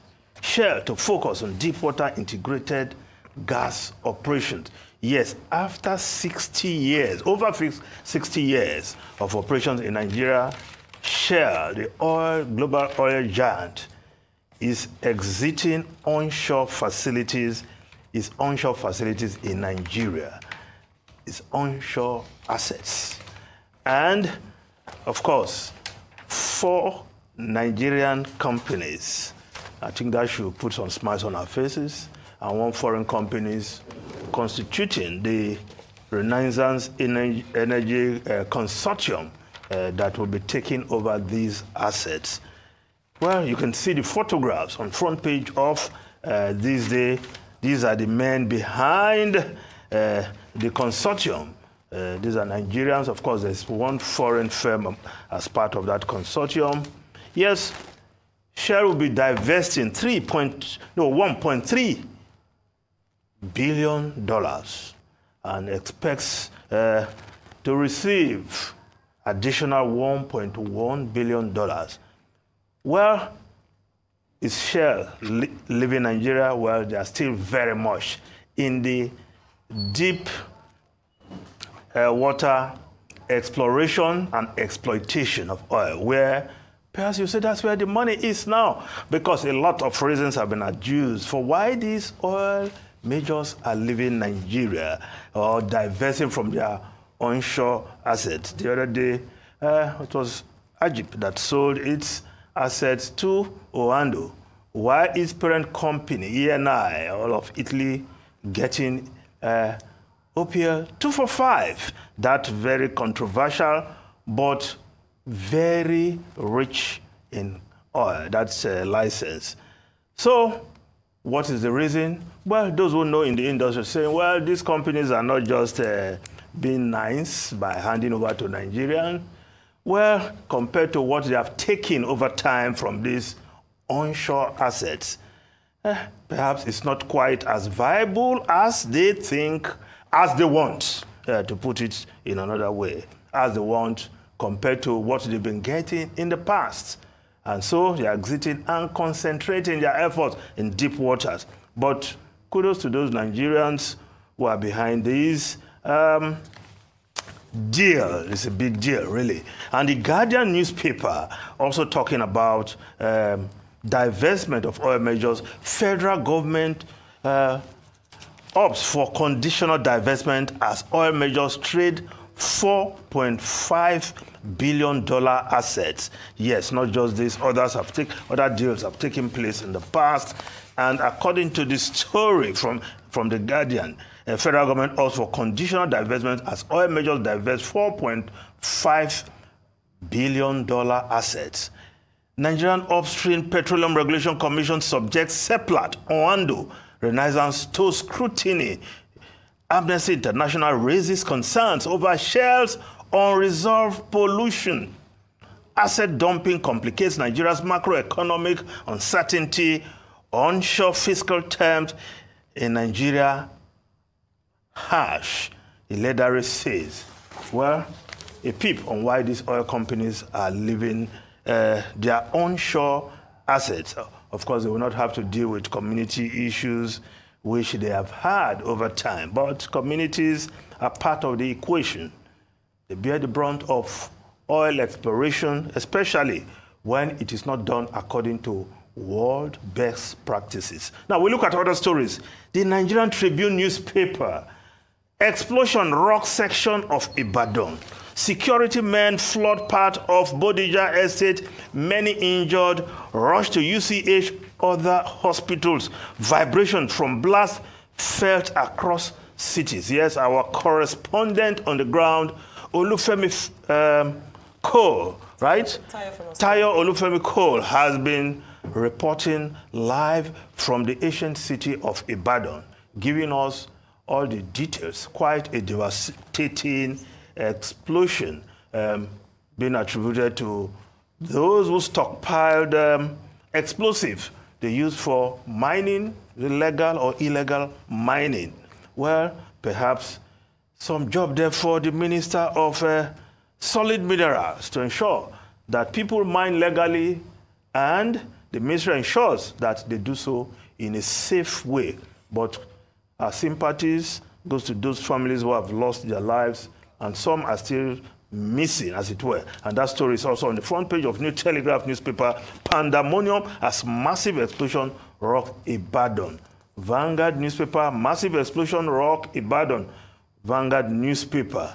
Now, the Nation newspaper, President raises red alert over rising banditry, kidnapping. Tinubu demands concrete action from service chiefs. IG Wike swing into action about time, because this is a very worrisome development in the country, with kidnapping assuming an epidemic proportion. Yes, and that's the term coined by the Punch newspaper. Abduction epidemic. Anti-kidnapping protest holds in Abuja today as 10 suspects arrested. Tinubu's vow crackdown on kidnappers, agents of darkness, abductors, kill hotel barman. Well, impact of the kidnapping epidemic, the Business Day newspaper is reporting that kidnap plague threatens Tinubu's food security plan. Fear grips Abuja residents as criminals hold sway. President promises to eliminate every agent of darkness. Well, still on the national security, the Daily Trust reporting, despite multi-billion naira complex, NSA's office commits 32 billion naira to new building. Is misplacement of priority, CSO's experts. Well, the president yesterday, again, meeting with the service chiefs, familiar optics, killings, service chiefs summoned to Aso Villa, the moving in file, president giving marching order, and we hope the service chiefs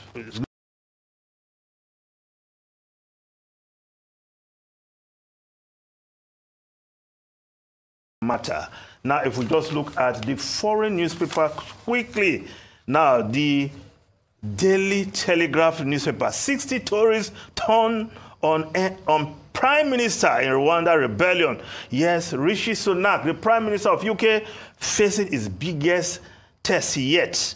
And he faced that defeat yesterday as the deputy chairman, two deputy chairmen of his party quit to vote against the bill on Rwanda, and they are tightening the noose on that bill to make it more difficult for that sending migrants to Rwanda to be difficult. And the Guardian newspaper also reporting that story, Prime Minister faces revolt on Rwanda plans as senior Tories quit.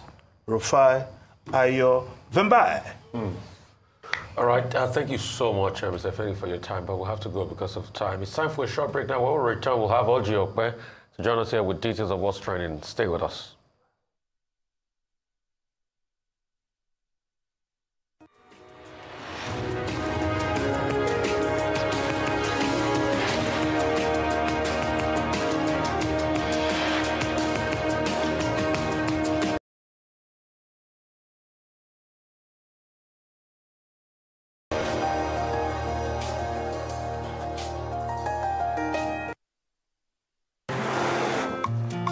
Guy, with the rising cost of things, we need to plan our next move.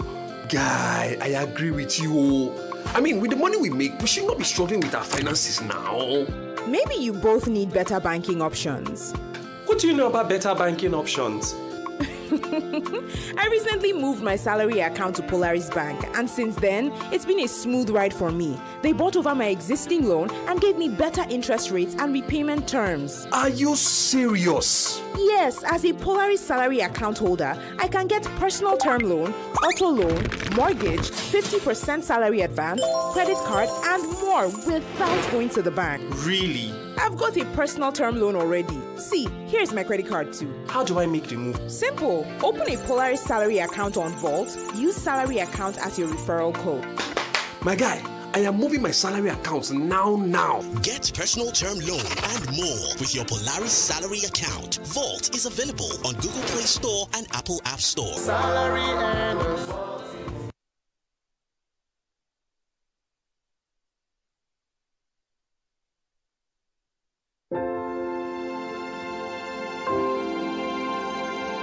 You're watching Arise, the world's standout news channel. Proudly independent for more than a decade. Always bold, always fresh. Winner of several awards, local and global. Winner of TV Channel of the Year from peers at the Broadcasting Organizations of Nigeria Awards. Winner of an Emmy from America's National Academy of Television Arts and Sciences. Still, we're changing the conversation to make sense of your world. We'll do it together, because now more than ever, you need a clear voice to guide you home. Arise News, awards, and beyond.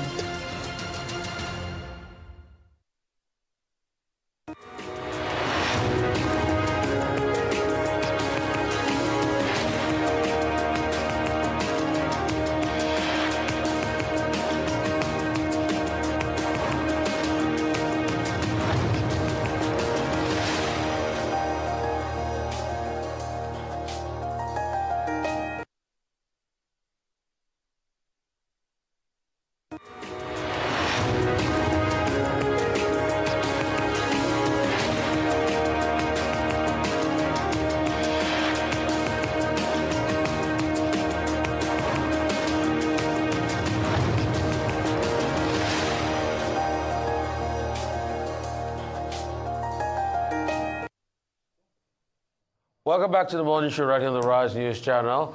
Joining us now is Orji Okpe with stories trending around the world. Action. The world. You know, we'll try to treat more Nigerian stories today. How about that? Good morning, Dr. I sense Wawulensi. No. I always come in peace. The only thing is I didn't wear white today, but I come in peace as always. You know that, Rufai. The day you don't wear white, you want to give them a whitewash. This man. How are you, Ayo, this morning? You know, it looks like a dove you're wearing, so that's enough peace. Oh, I love this woman. Well, I'm seeing your favorite Nigerian hair. Oh, yeah, still got my no green hairs. No green hair. It will last just a few more days, just so you guys know. I just wanted to do the no green for a moment. But how about that? We love it. Well, all right. Well, let's begin what's trending. On Tuesday, President Bola Ahmed Tinubu extolled his predecessor, Muhammadu Buhari, during the unveiling ceremony of two books titled Working with Buhari and Muhammadu Buhari, The Nigerian Legacy, saying that he served Nigeria with dedication and uncommon zeal. Tinubu also praised the authors of the book, one of which was written by Buhari's former special advisor, Femi Adesina, saying that they have done justice to the essential of Muhammadu Buhari, especially on his tenure and legacy as the 15th president of Nigeria. You assumed office at a very difficult time in our nation's life. The economy was plunging into recession. Boko Haram has taken over so many local governments and some part of our country. It is easy to forget that United Nations building was attacked here in Abuja. It's easy to forget the role of armed forces. But if this book is carefully read and taught in terms of substance in our various schools, the job of securing every inch of our nation may not be completed, but you did a wonderful job.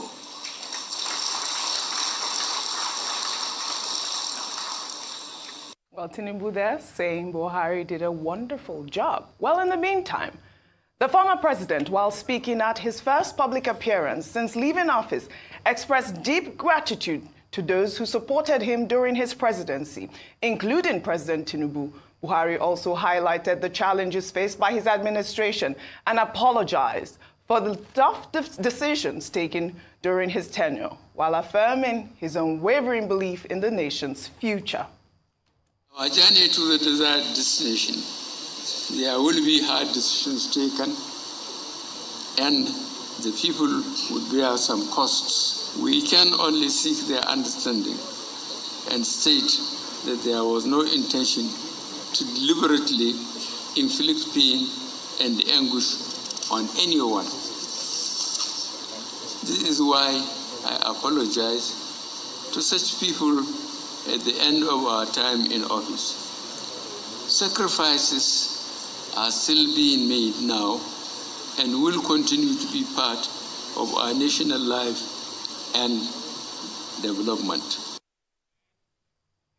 All right, Rufai, we're seeing former president there apologizing for some tough decisions that he made. You know, last night I watched his former advisor, Femi Adesina, on Newsnight, and he talked about, you know, how the president did a wonderful job. But if you recall, I mean, during, you know, at the time, President Buhari had, you know, put in so many different policies that, you know, caused a lot of hardship in our nation, including, you know, importation, banning, you know, imported goods, which, you know, affected some sectors as well.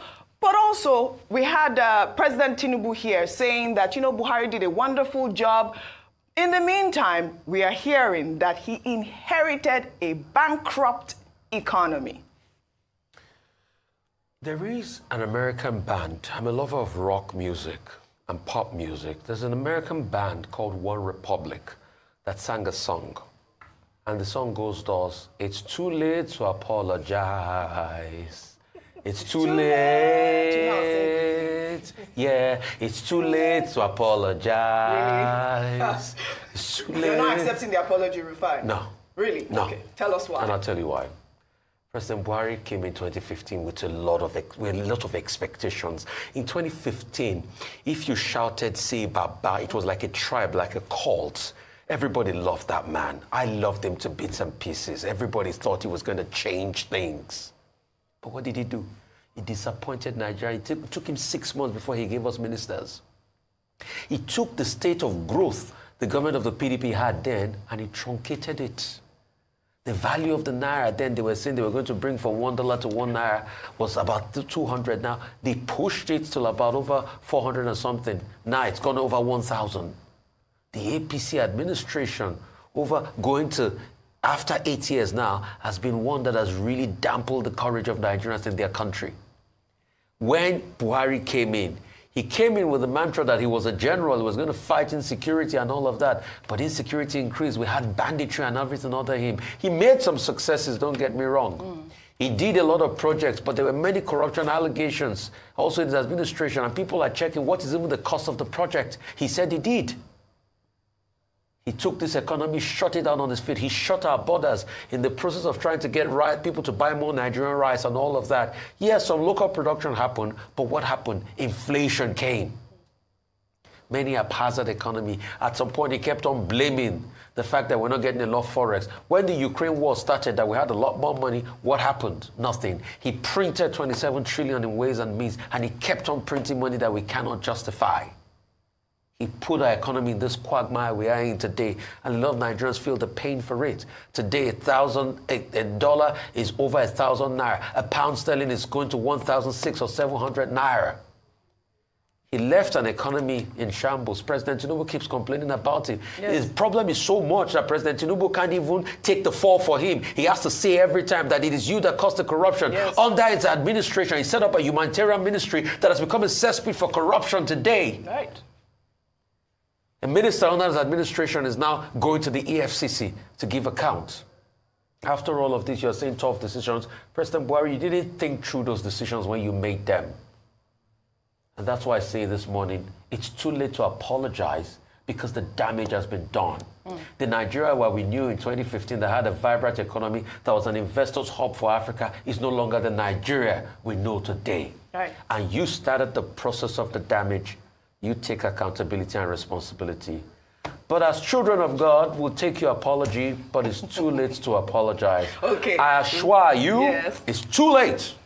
Well, Rufai has taken his apology, but, you know, still saying it's too late. You made mention of the insecurity. Yes. And obviously, President Tinubu also inherited that insecurity. But you saw him there, you know, praising Buhari, saying at the time he took over the government, there was, you know, all the bombings in Abuja and terrorism reduced a lot. Well, in another development, President Bola Ahmed Tinubu has condemned the recent spate of kidnappings and bandit attacks, describing the development as disturbing, ungodly, and sinister. The president made the comment when he received a delegation of Jamiatu Ansar-Din, a highly respected Islamic movement, at the State House in Abuja on Tuesday. President Tinubu said while security agencies are acting with dispatch to immediately address the current challenge, all required resources, policies, and plans will be rolled out soon for massive education of Nigerian youth. The president said education is the antidote to the troubles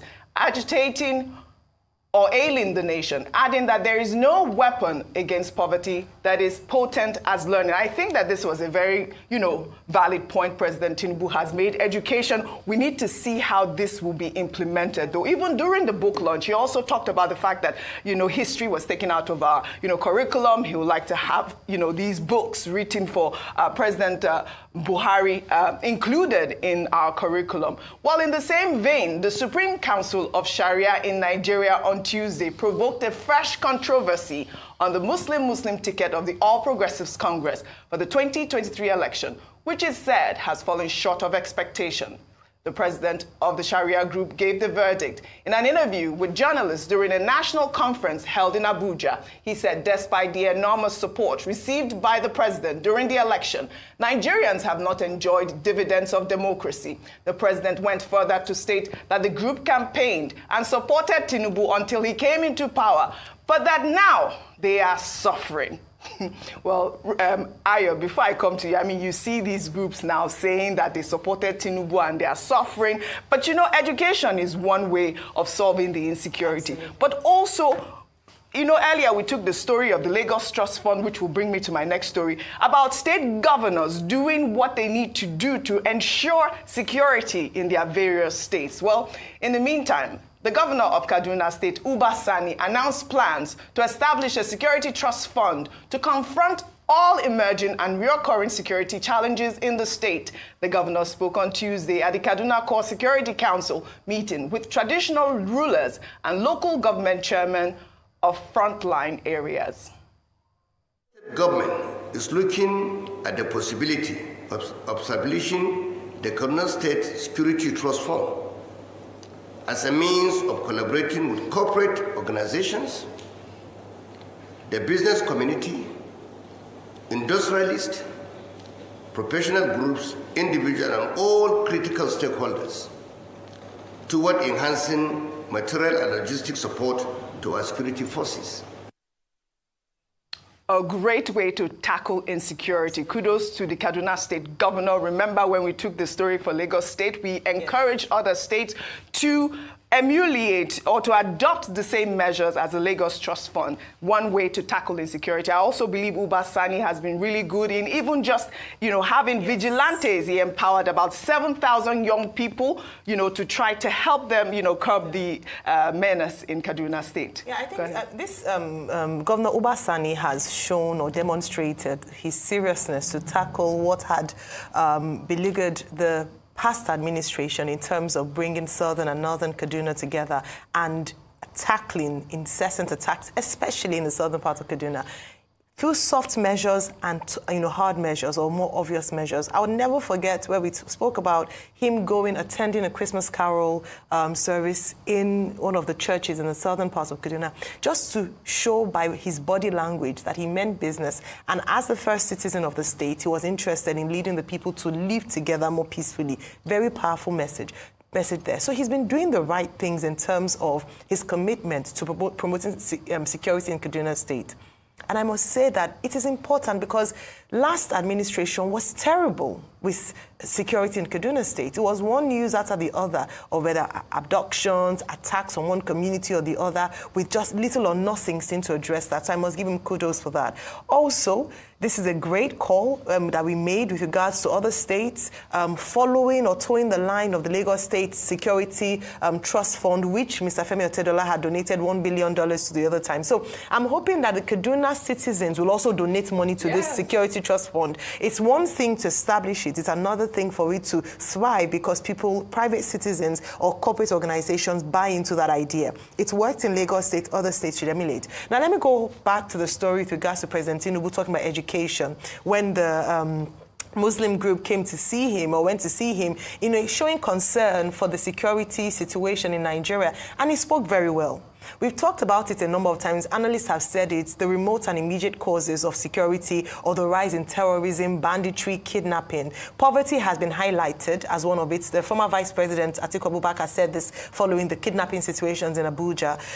Education, lack of it, especially in the northern parts of Nigeria. It's not surprising that the place or the area that's most plagued with insecurity has the largest number of out-of-school children in Nigeria. And guess what? The insecurity situation further exacerbates the situation, because if you can't protect students in schools, then parents are not encouraged to send the children to school anyway.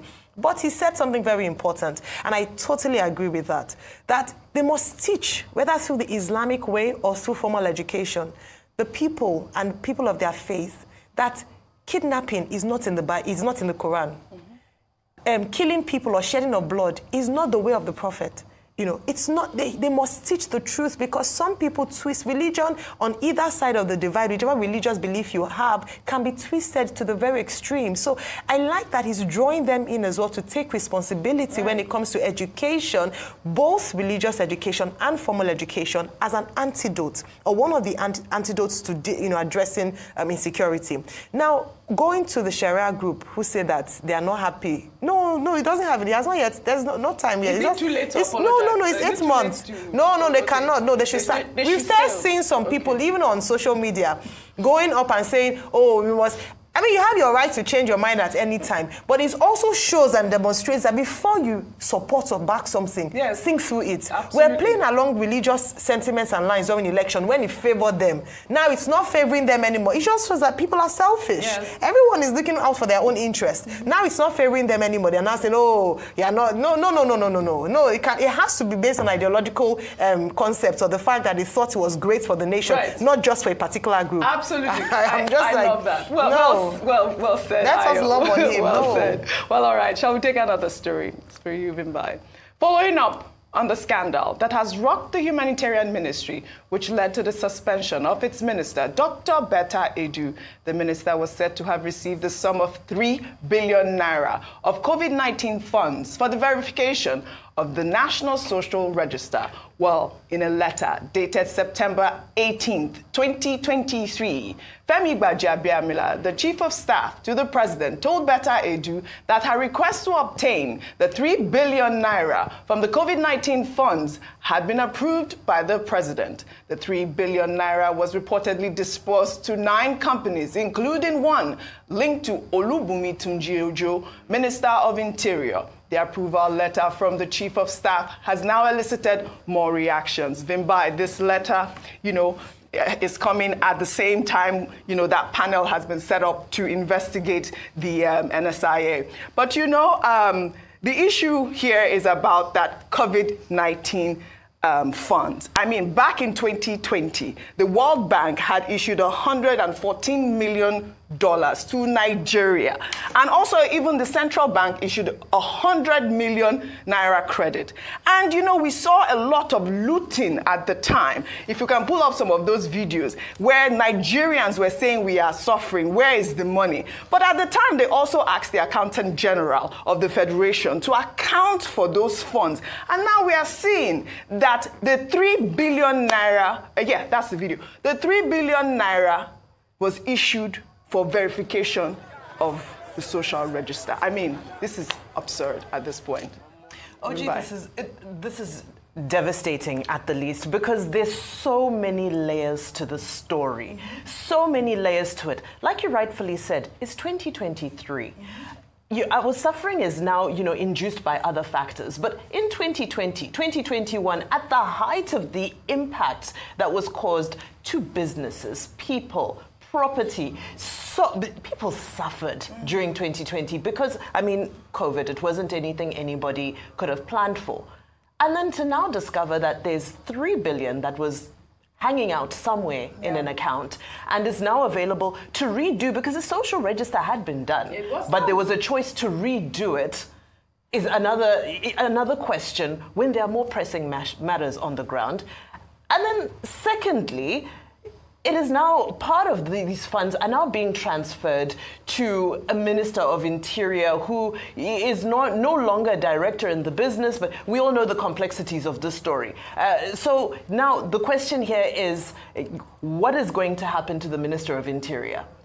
Because we've seen Better Edu. She's being investigated. Kudos for that. We need to see this investigation expand to all who are named here, so that they can also clear their names. They need to be given an opportunity to clear their names. To end off, in international relations, they always like to say there are no permanent friends, only permanent interests. I know Better Edu's media aide is saying that this is all part of blackmail. And it just goes to show you that when the chips are down, like Ayo was saying just now, it all comes down to personal interests, and it all comes down to people trying to save their necks and clear their names. Well, if that's what it's going to take to sanitize, corruption in various departments, then please leak. Let the leakages continue. We want to see more documents leaking. Yes, it's one leak memo after another. A quick sentence from you on this story so that we can take our final. I would have loved the real spread on this, because this is a very critical issue. But quickly, Olubunmi Ojo was supposed to be at CCB yesterday. He couldn't make it because he has another engagement. I think they fixed another date for him. He should be there. Also, the Chief of Staff, Mr. Gbajabiamila, should be able to make more explanation as regards this COVID-19. You see, these are part of the things. When Buhari was saying we should forgive him, do you know most of these monies were printed? They were not monies we had. They were the monies CBN printed. That's part of the things causing inflation in the country today.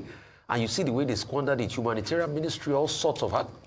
You're talking about the Accountant General of the last administration. Was that not the man that was caught in a corruption scandal?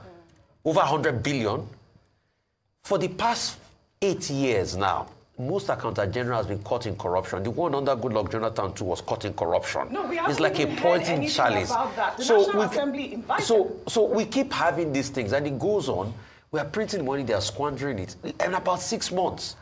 And you can see the corruption allegation. And some people that were very bigoted enough when we're talking about these things in this country, thought it was about religion.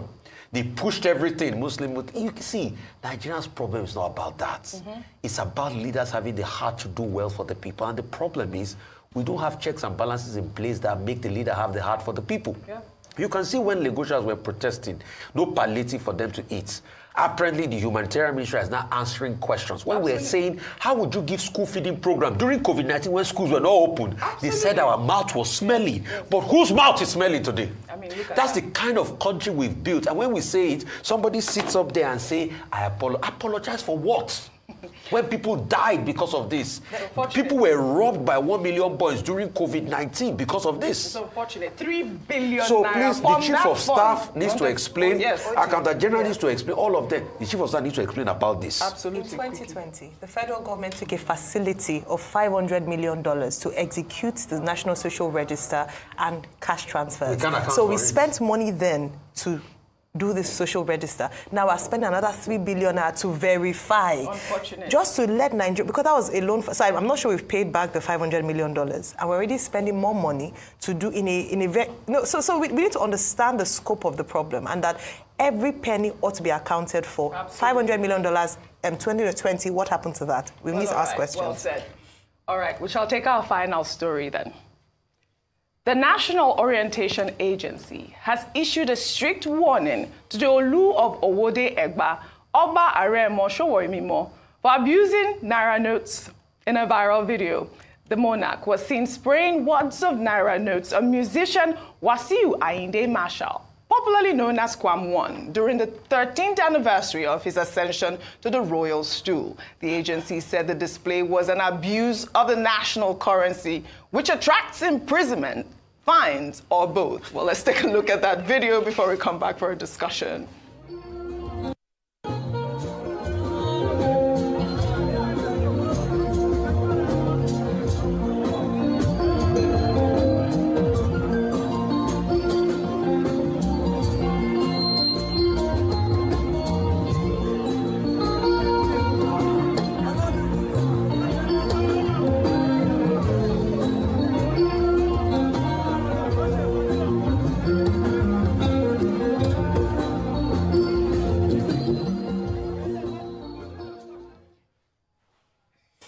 All right, Vimbai. Ayo, Rufai, I don't think I've ever seen that type of spraying before. Rufai, is this your monarch? I mean, I know you're from Ogun State, but I mean, we have been talking about this over and over again. It is against the law. This type of naira plunking is unacceptable. I know you are from Zimbabwe. Sorry, do you guys do this in your country? Do you know what? Funny enough, we're trying to emulate this. You know, Nigeria is Africa's giant. So somebody in Zimbabwe right now is stringing together our worthless dollar. Well, all right. Well, let's hope that the monarch has heard and, you know, will desist from that type of practice. Well, I'd love to thank you all for your great analysis, as always, on What's Trending. Well, that's all I have for you on What's Trending today. I'll see you all tomorrow. I should say, Audrey, Vimbai, Aya, all of you fabulous. Oh, that's all on this Rufai and edition of the Angels. morning show. I'm Bisola Owolabi. We'll be here to take you through Global Business Report. Stay with us.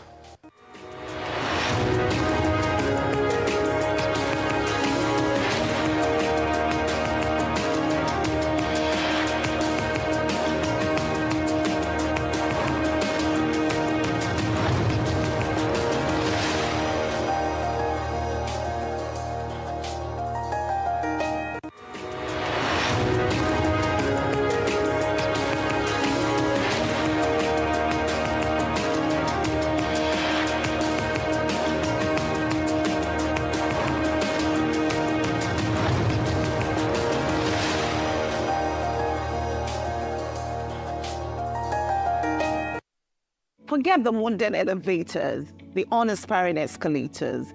We're about to turn taking the stairs into a thrilling fitness adventure that will leave you feeling invincible. The stairs aren't just for getting from point A to point B. They're our personal fitness playground. By choosing the stairs, we're not only improving our well-being, but also reducing our carbon footprint. According to a research by Massachusetts Institute of Technology, MIT, it is estimated that an average elevator ride contributes 0.15 to 0.3 kilograms of carbon dioxide emission per trip. And taking the stairs, therefore, just gives you zero carbon emission. So lace up those sneakers, embrace the challenge, and transform the stairs into a personal playground of fun and fitness. So let's make a positive impact on the environment together.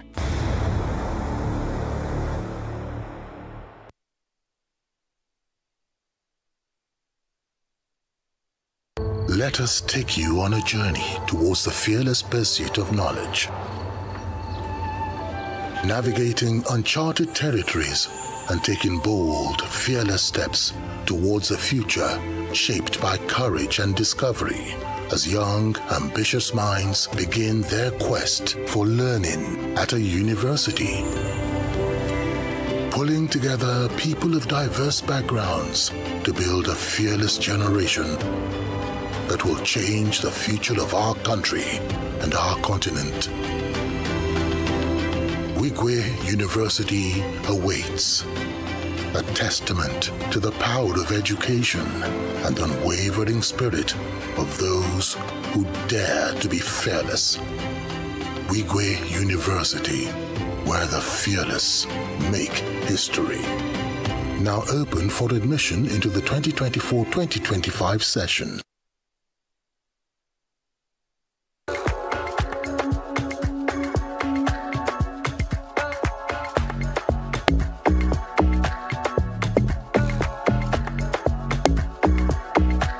My name is Naomi and I'm 19.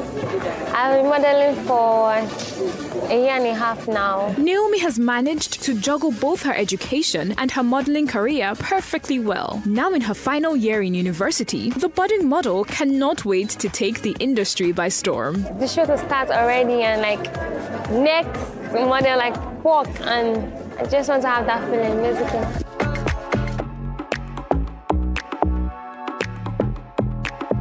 So in Europe, we go for individual castings for those designers, and some people can get up to 15 shows, and you might get just one or nothing at all.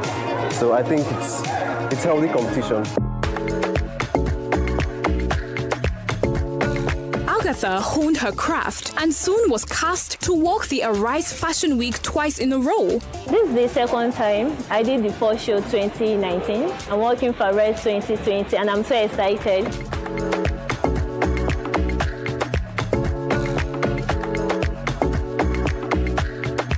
To get to the top, like being among the top models in Nigeria is like one of the most difficult things in the industry. So it's actually very difficult. So it has to do with you being persistent and you being courageous as a model.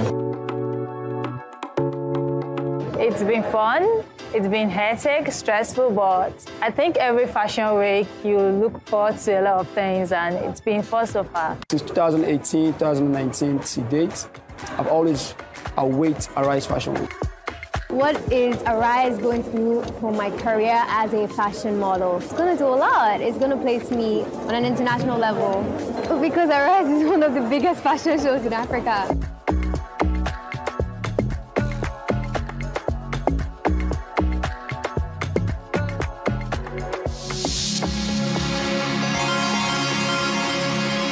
Happy New Year from us to you. Arise Play.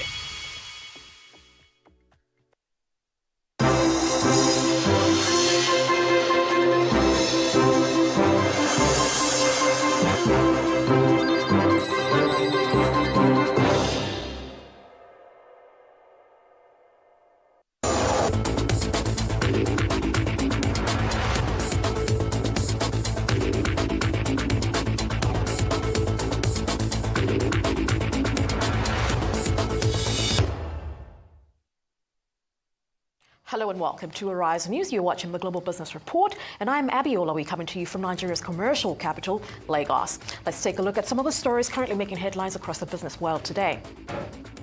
UK inflation unexpectedly rises to 4% in December as cost of tobacco and alcohol jumps. Plus, China's economy expands by 5.2% in 2023, its slowest rate in more than 3 decades, according to official figures. Then we bring you a special interview with the Governor of the Reserve Bank of South Africa, Lesetja Kganyago, at the World Economic Forum in Davos. And in Nigeria, Renaissance Africa Energy to acquire Shell's stake in SPDC in a landmark $2.4 billion deal. More details on these shortly. Stay tuned.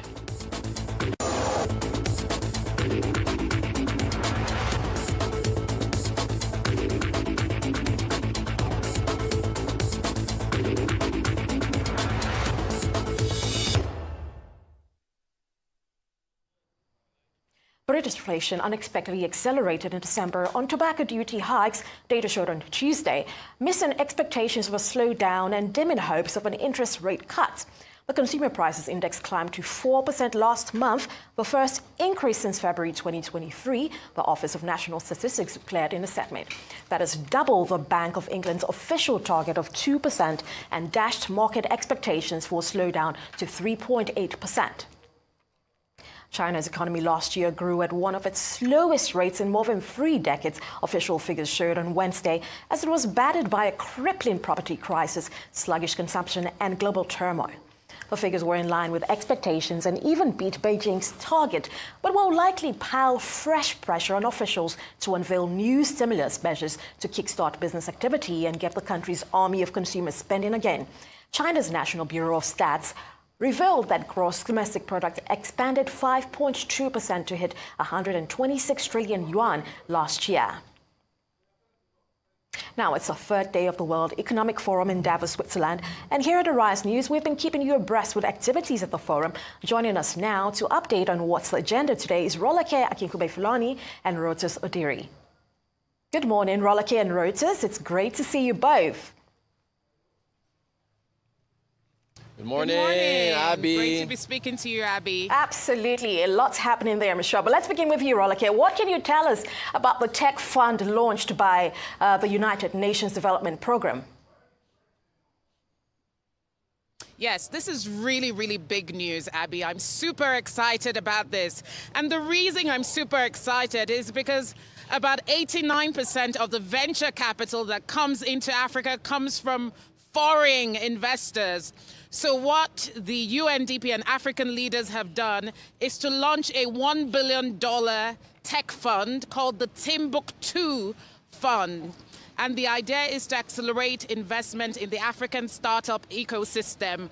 Present at that launch were President Paul Kagame of Rwanda, President Nana Akufo-Addo of Ghana, the UNDP Administrator Achim Snyder, and of course, Dr. Bosun Tijani was also present at that, Minister for ICT was also present at that launch. So it's a really welcome development. It will also feature the establishment of what is called unipods, which are locations across different countries in Africa. So big news there for the African continent. I think this is a really strategic and timely partnership to enable and drive the growth of tech funds on the African continent who are creating innovation. But beyond that, highlight the fact that we have local sources of capital here and regional sources of capital within Africa to scale our tech sector. Certainly a very refreshing and important development there. And what better time if we put it that way as well? I'm sure lots to unfold, and you will keep us abreast as we know a lot more that unfolds from there. But let's come to you, Reuters. We, of course, saw that China's premier disclosed 2023 GDP figures yesterday in Davos ahead of schedule. That was confirmed today by the Bureau of Stats. How do we interpret China's GDP growth? And more importantly, what are the challenges facing the second largest economy in the world? Yeah, Abby, there are big challenges. First off, Li Qiang announcing this ahead of schedule here in Davos kind of suggests that he's trying to bring some confidence to China's economy to international investors.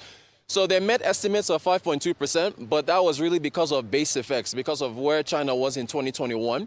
As far as the main challenges that China is facing, deflation is one of them. Prices keep on falling. And if prices keep on falling, people are going to hold back on spending, which is going to have an impact on economic growth.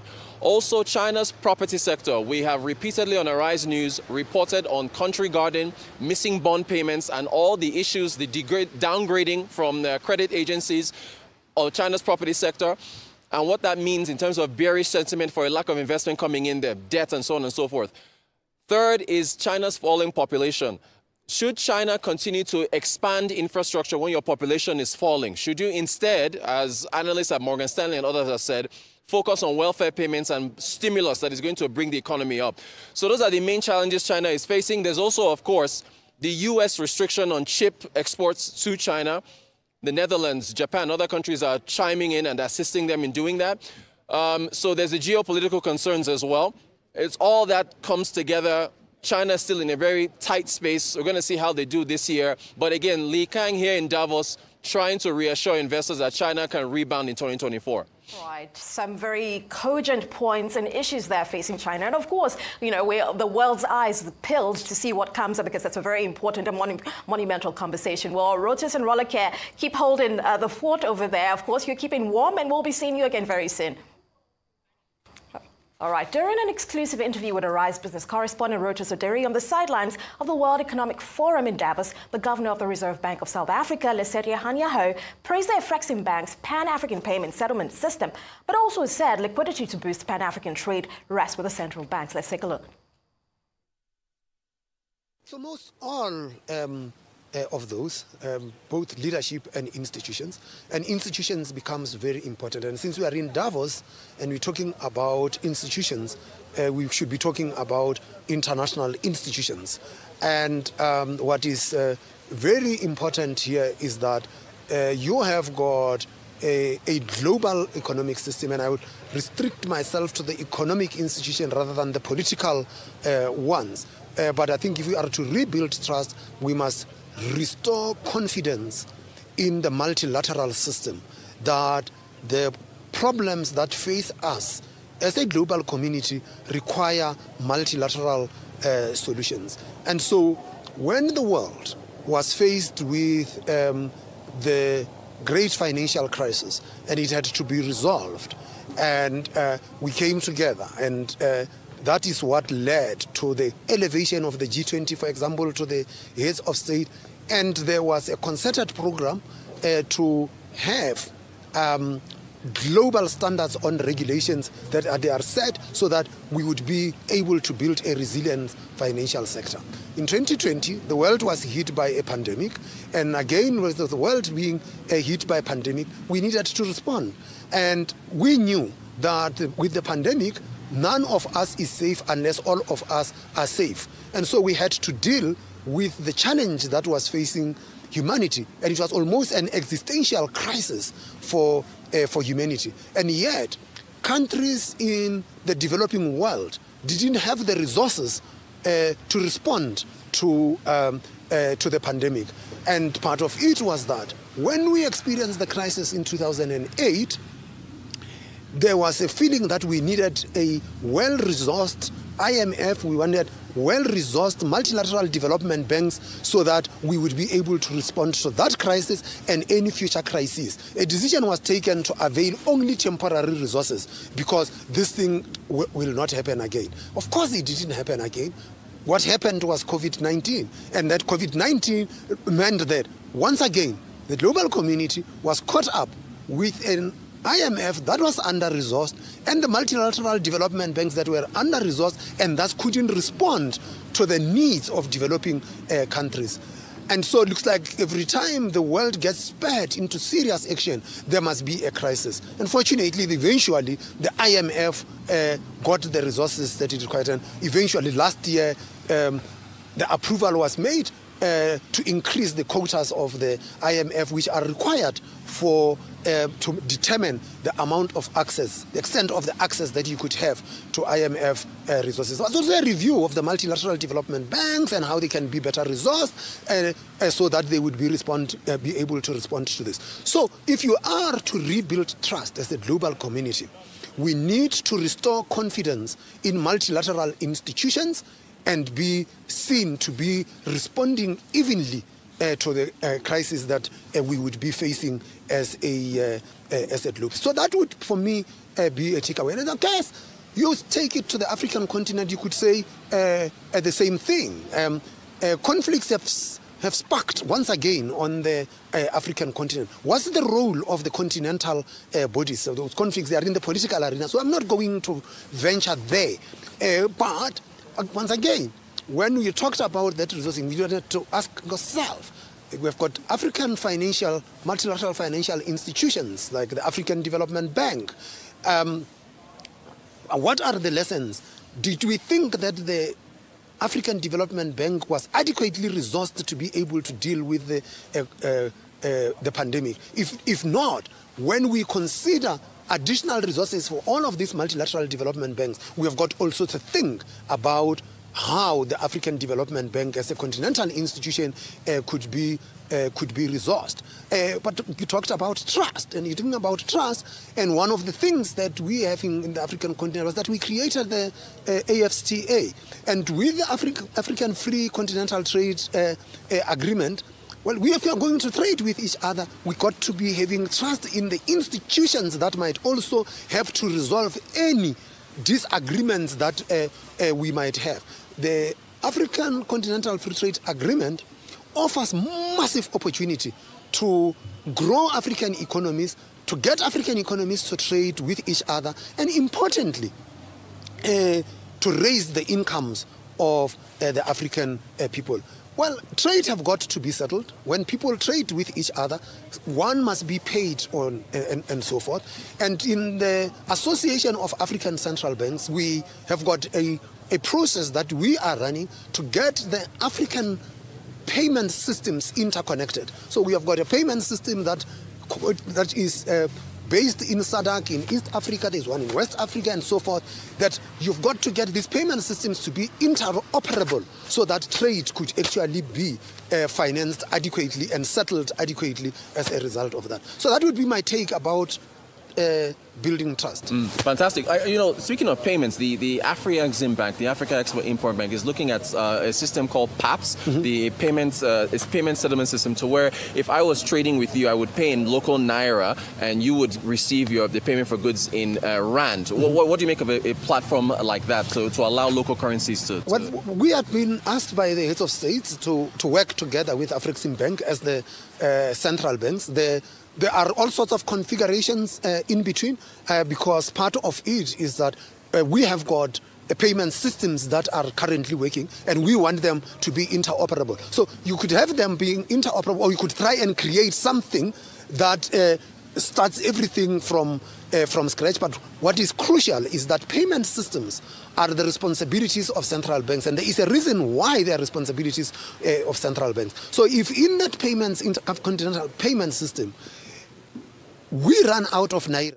All right, insightful discussion there with Governor of the South African Reserve Bank, Lesetja Anyaho. But of course, we will share the rest of that with you as the day progresses. But as we continue the coverage of the activities of the World Economic Forum in Davos, Arise correspondents Rhoda Soderi and Rolaki Akinkobe-Fulani join me now, and they're joined by Boston Tijani, who is Minister of Communications, Innovation and Digital Economy. It's great to see you again, Rolake and Reuters, and Honourable Minister Boston Tijani. Yes. Thank you very much, Abby. As you said, we're joined today by the Honourable Minister for ICT and Digital Economy of Nigeria, Dr. Boston Tijani, here at the World Economic Forum in Davos in 2024. Great to have you with us on the show. Our pleasure, Rolake. Great. So I guess my first question is, what has been your take on the theme, Rebuilding Trust, and which sessions have stood out for you and why? Which ones have struck a chord with you? I think the theme is extremely profound, if I can say that. Because we live at a time when our world is a lot more connected, and that connectivity means that we can share more widely. So which means nothing is truly hidden anymore. So there's that lack of trust between people and then people and government as well, which means there's much more work for public leaders to actually help build a society that is a lot more resilient, because people don't want to believe what they see out there anymore. Indeed. And speaking of trust, one of the initiatives you have is the digitization plan in the public sector. And I think that's a really important element of building trust between the public and the private sector. So can you tell us a bit about that and how you hope it would advance your goals? And I think it's one of those things. So the first thing I noticed after joining government, if you understand my background, was how much innovation was going on within the public sector. Quite significant that we don't talk about. When you talk innovation in the public space in Africa, things like M-Pesa will come to mind. But no one talks about the Nigerian interbank exchange system, which has more users on it than the M-Pesa. Right? When we talk innovation, people would always look at the negative side of the NIN, but no one is talking about what the NIN is now allowing us to be able to do as a nation. Of course, it was a painful exercise, right? It was a painful exercise, but what we're saying is that when government is extremely intentional with how we use technology to deliver government services, not only do you create opportunity for citizens to actually benefit and access the services, the public services they need, you also create the foundation for private services to be delivered in manners that can actually serve people. Because the core of any society is whether you can identify your people, whether you can provide security, identify properties. Most of those things are services the government will have to create. Education, for instance, public health facilities. These are government services. If you're able to automate those services, not only do they become a lot easier for citizens to access, you also get to learn more about what is happening, because once those services are digitalized, they're connected, you collect data better, real-time information that government can use to take informed decision on how you appropriate your small resources that you're constantly struggling with. And I think we're extremely lucky. People don't talk about this enough. The president was one of the first governors in Nigeria to actually digitalize government services in Lagos State. Until today, we can still see that significant portion of public services in Lagos State are interconnected, and they're also available online as well for those who consume them. So I think we have a unique opportunity to actually invest significantly. Government is giving us that mandate.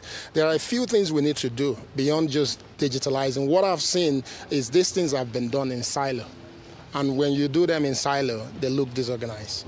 So the country actually doesn't truly benefit from a siloed approach to digitalization. So we're starting something that we call the digital public infrastructure, which is building the base for that, which is a Nigerian stack that allows us to be able to share data between different services, then making it easy for the president to sit in his office and actually see what is going on in the country. How many child have been given birth to in the last 24 hours? How many people died? What's happening where?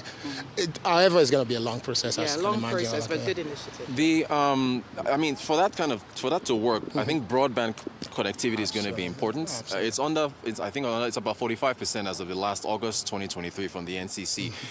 You had conducted an interview. You had an interview where you said it would cost about $2 billion to get that going. Rolake has already mentioned in our last segment this fund.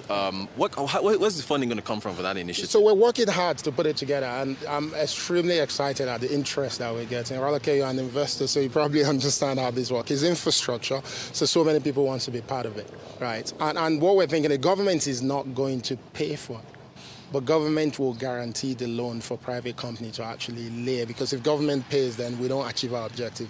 Not only do we want to secure the fund, we want to ensure that in the next 2 to 3 years, a significant part of Nigeria is covered. For those who understand the power of connectivity, you can understand what that will do to our economy. It's significant. It's going to be one of the biggest things I do as a minister, once we're able to achieve that. Because people talk about non-consumption. The reason why we're not there at the minute is, the private companies will tell you that there are parts of Nigeria that if I invest in infrastructure and if I put fiber optic cable, there's not enough customers that will pay. But what I've seen is that every state you go has nothing less than 1,000 schools, probably over 1,000 hospitals. They have government offices. So one of the things we're doing, I released a white paper before coming here, is to actually help to reduce that non-consumption by looking for a sustainable business model for connecting public institutions. Imagine if all the schools in Nigeria are connected. Just imagine the possibilities. It's huge potential. Yeah, that would be very interesting. So, you have a plan, a massive plan for upskilling, I think 3 million Nigerians. Talent, and we're seeing the launch of the 3MTT platform, and there's been a fantastic positive response to it. So good on the ministry. Now, in terms of ensuring that the upskilling and the skills that are developed, technology skills, can adequately serve the needs of our economy, how do you hope to bridge that gap? Has there been an assessment done of the skills that Nigeria specifically needs and then matched to the skills that those professionals will be building capacity? Absolutely. So NITDA, which is an agency under me, conducted a talent gap analysis last year, which was looking at what are the skill sets required by industry and what are the talent suppliers providing. So they identified a gap for where opportunity lies. But what I like about that analysis is it didn't just focus on Nigeria. Because the technology space is global. It's global as well. So it also looked at, LinkedIn has published a lot of insight on talent gap globally. There's extremely huge gap in workforce for technology globally. Right, so that's what we've leveraged. So we've started with only 10 particular streams, and those streams are focused on where we see job opportunities, immediate job opportunities, both locally and also outside of the country. So training 3 million, the goal is not to retain all of them. We know we're not going to be able to retain, but we want Nigeria to become a net exporter of technical talent. Where in Switzerland, if we look at countries like this, technology is everywhere, right? So they're going to continue to require technology workforce to help pull up and lift their economies. But the reality is these countries are aging in terms of population, and they're not giving birth to more people. So Nigeria, we're in a very firm position to actually help power the workforce that the world requires for technology. On artificial intelligence, are we jumping the gun? Because, you look at connectivity around it. 5G, according to the NCC, only 0.8% of coverage in Nigeria. 60% of the country is on 2G. I mean, as far as I know you've talked extensively about artificial intelligence. It's a theme here. Can we walk and chew gum at the same time? Can we talk about that while also addressing other developmental issues? No, we can. And in development is what we call wicked problems, right? In Africa, we're often faced with challenges where, we have poverty. There's not enough. 10 years ago on the continent, to fix education, we were told we needed to be building more schools and training more teachers. Fast forward to today, because of digital technologies, it's about how can you use technology to help teachers teach better? How can you use technology to help learners learn at home for remediation? Right, that's what we're talking about today. So the world is constantly moving, and it's a wicked problem because the requirement for addressing a lot of our problems are constantly shifting. But oftentimes we're fixated on what we've always known about those challenges. Right. And the reality is you're here in Davos. You've seen half of the conversations about artificial intelligence. Absolutely. We're talking about the fact that there's no good workforce in the world. They're going to need workforce. We have young people. If we don't prioritize artificial intelligence, how are we going to be able to play in that space? None of us expected generative AI last year. Right. Exactly. Do you use it? We do. We all use it. Yeah. So if we wait and say it's not for us, I was talking to someone, this is a very touchy conversation on social investment. Do you know that AI can help us understand how to appropriate our funding for social investment better? Because the poor people that needs our help, that we're trying to serve, that we're trying to lift up, their needs are very clear. But if you don't understand what they're spending the resources on, how can you better serve them to help lift them forward? The data set that you collect on transactions is massive. There's nothing you and I can do with it. AI can help us make sense out of it.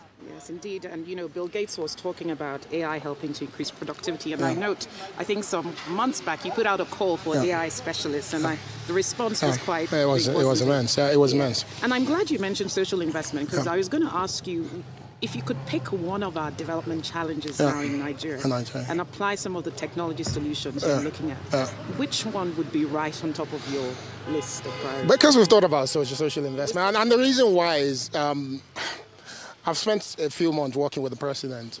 This is a man that is extremely passionate about seeing significant shift in society. That's the only conversation that we've had. That's why he made the ministers to sign bond. And he's taken it seriously. He set up an office to track it because he wants to see changes in society. The social investment effort, there's a significant amount of money. If we all rally around and support the president's intention, we can truly lift our people up, not just give them handouts. And the more we lift them up, the more we add to that workforce, productive workforce that we want to see, the more we grow our economy, and I think we all will benefit from it. The Nigerian government, from what I've seen, has been spending resources to try and make society better. But unfortunately, as you're pushing, there's so many things you're pushing back at. So we need to be having meaningful conversations. The intellect amongst us needs to participate in finding ways to help truly make things happen for our society. Well said. Yeah, we're wrapping up, so only less than a minute to go. What's your outlook for 2024 in terms of the milestones you set and what we can achieve? I see, for my ministry, I think from the body language we're getting, I think the Talent Accelerator, 3MTT, will move on really well. We're already seeing nations and companies paying attention to it.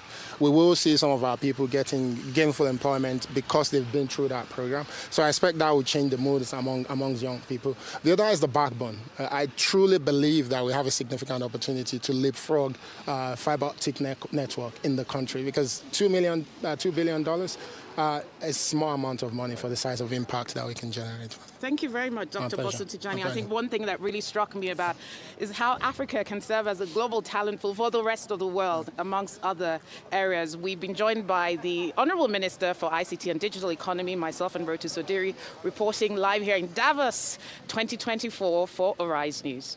Absolutely. Many thanks for that very refreshing conversation. And of course, that was brought to you by Rotus Odiri and Rolake Akikobe-Fulani from the World Economic Forum in Davos, Switzerland. Many thanks. Now you're watching the Global Business Report here on Arise News. Coming up, Shell sells onshore Nigerian oil assets for $2.4 billion to Renaissance Africa Energy. Details shortly. Stay with us.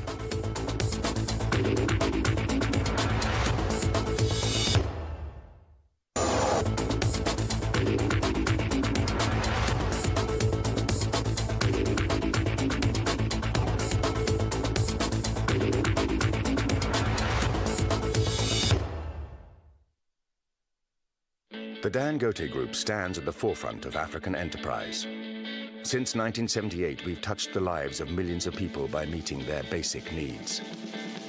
Our belief in the promise of Africa has taken us into 14 African countries, with substantial investments that will propel the continent towards greater prosperity, promising jobs, improved standards of living, and economic growth.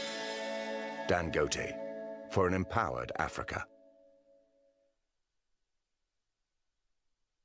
If you are truly ready to change the world through sustainable practices, here are 10 epic tips to live with less waste and make a difference. Tip 1. BYOB. Bring your own bottle. Ditch single-use plastic and groove with a reusable water bottle. Tip 2. Skip the straws. Say no to plastic straws and groove with reusable or biodegradable alternatives. Tip 3. Reduce food waste. Tip 4. Repair. Don't replace if it can be avoided. Tip 5. Switch it off. Turning off lights and appliances when not in use can reduce electricity consumption by up to 10% in African households. Tip 6. Water-wise.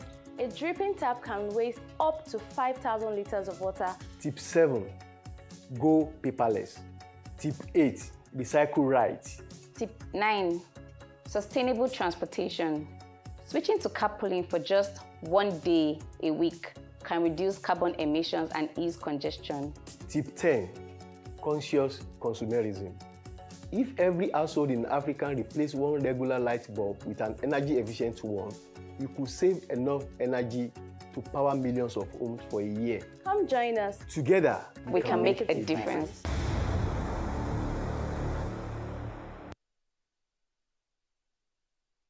Let us take you on a journey towards the fearless pursuit of knowledge. Navigating uncharted territories and taking bold, fearless steps towards a future shaped by courage and discovery as young, ambitious minds begin their quest for learning at a university. Pulling together people of diverse backgrounds to build a fearless generation that will change the future of our country and our continent.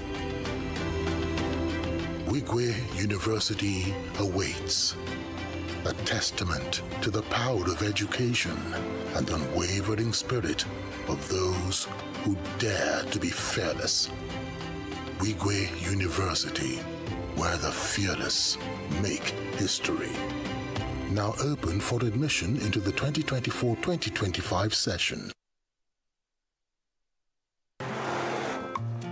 Guy, with the rising cost of things, we need to plan our next move.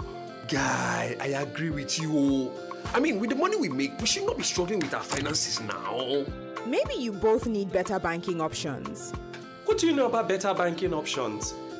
I recently moved my salary account to Polaris Bank, and since then, it's been a smooth ride for me. They bought over my existing loan and gave me better interest rates and repayment terms. Are you serious? Yes, as a Polaris salary account holder, I can get personal term loan, auto loan, mortgage, 50% salary advance, credit card, and more without going to the bank. Really? I've got a personal term loan already. See, here's my credit card too. How do I make the move? Simple. Open a Polaris salary account on Vault. Use salary account as your referral code. My guy, I am moving my salary accounts now. Get personal term loan and more with your Polaris salary account. Vault is available on Google Play Store and Apple App Store. Salary earners.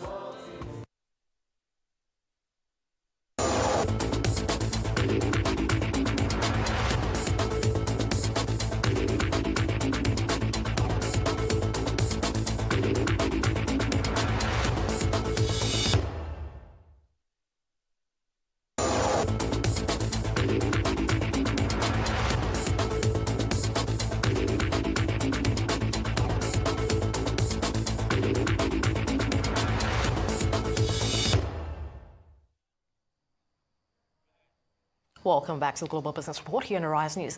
Now, according to the most recent report from the National Bureau of Statistics, the Federal Account Allocation Committee distributed 1.35 trillion naira to the 3 levels of government in November 2023, drawing on funds collected in October 2023.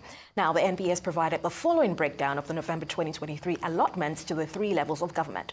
A total of 323.35 billion naira was given to the federal government, 307.72 billion naira to the states, and 225.21 billion naira to local governments.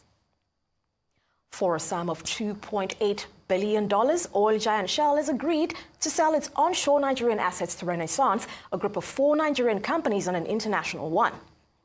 In a statement released on Tuesday, Shell's London office stated that as a result of the agreement, Andy Weston, Aradol Energy, First E&P, Walter Smith and Petrolin will now manage its onshore subsidiary, the Shell Petroleum Development Company of Nigeria. Shell, however, clarified that the federal government's permission is still in need for the deal's conclusion.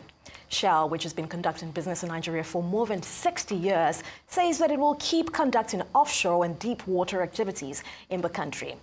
Now, Arise business analyst Chika Mbonu joins me for more on the stories. Ms. Chika, it's such a pleasure to have you. Happy New Year to you, because I haven't seen you very well. Thank you. Happy New Year. Great. All right, so quite a bit to get through. Of course, we're going to begin with Renaissance Africa Energy. Our life, the blood of Nigeria, which is oil and gas. Absolutely. So let's look at that.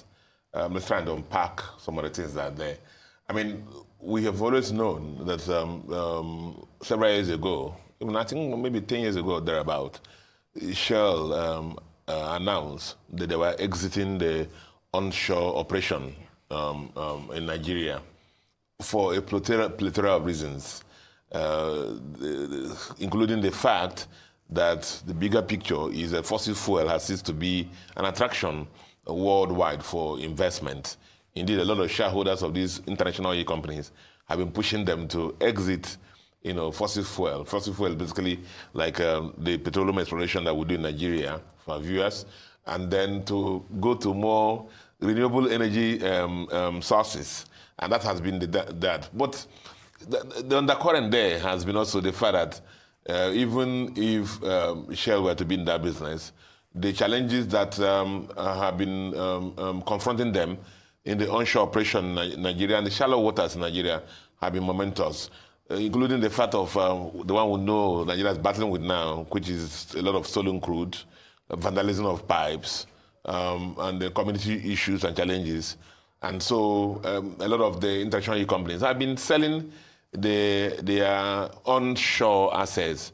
Basically, oil is done in onshore. Onshore means land or near land. And then offshore is like in the deep water, in the ocean. And that's the way oil is prospected in Nigeria. So most of the onshore things, the ones done on land, the international companies have been selling them off, arising from the lot of security challenges they've been facing, vandalism, stolen crude, and some other, investment challenges they've been facing in Nigeria. So this is not surprising that has happened, because even the other oil companies have had assets that have sold. Indeed, to date, we've had about $21 billion of assets that these IOCs have actually sold.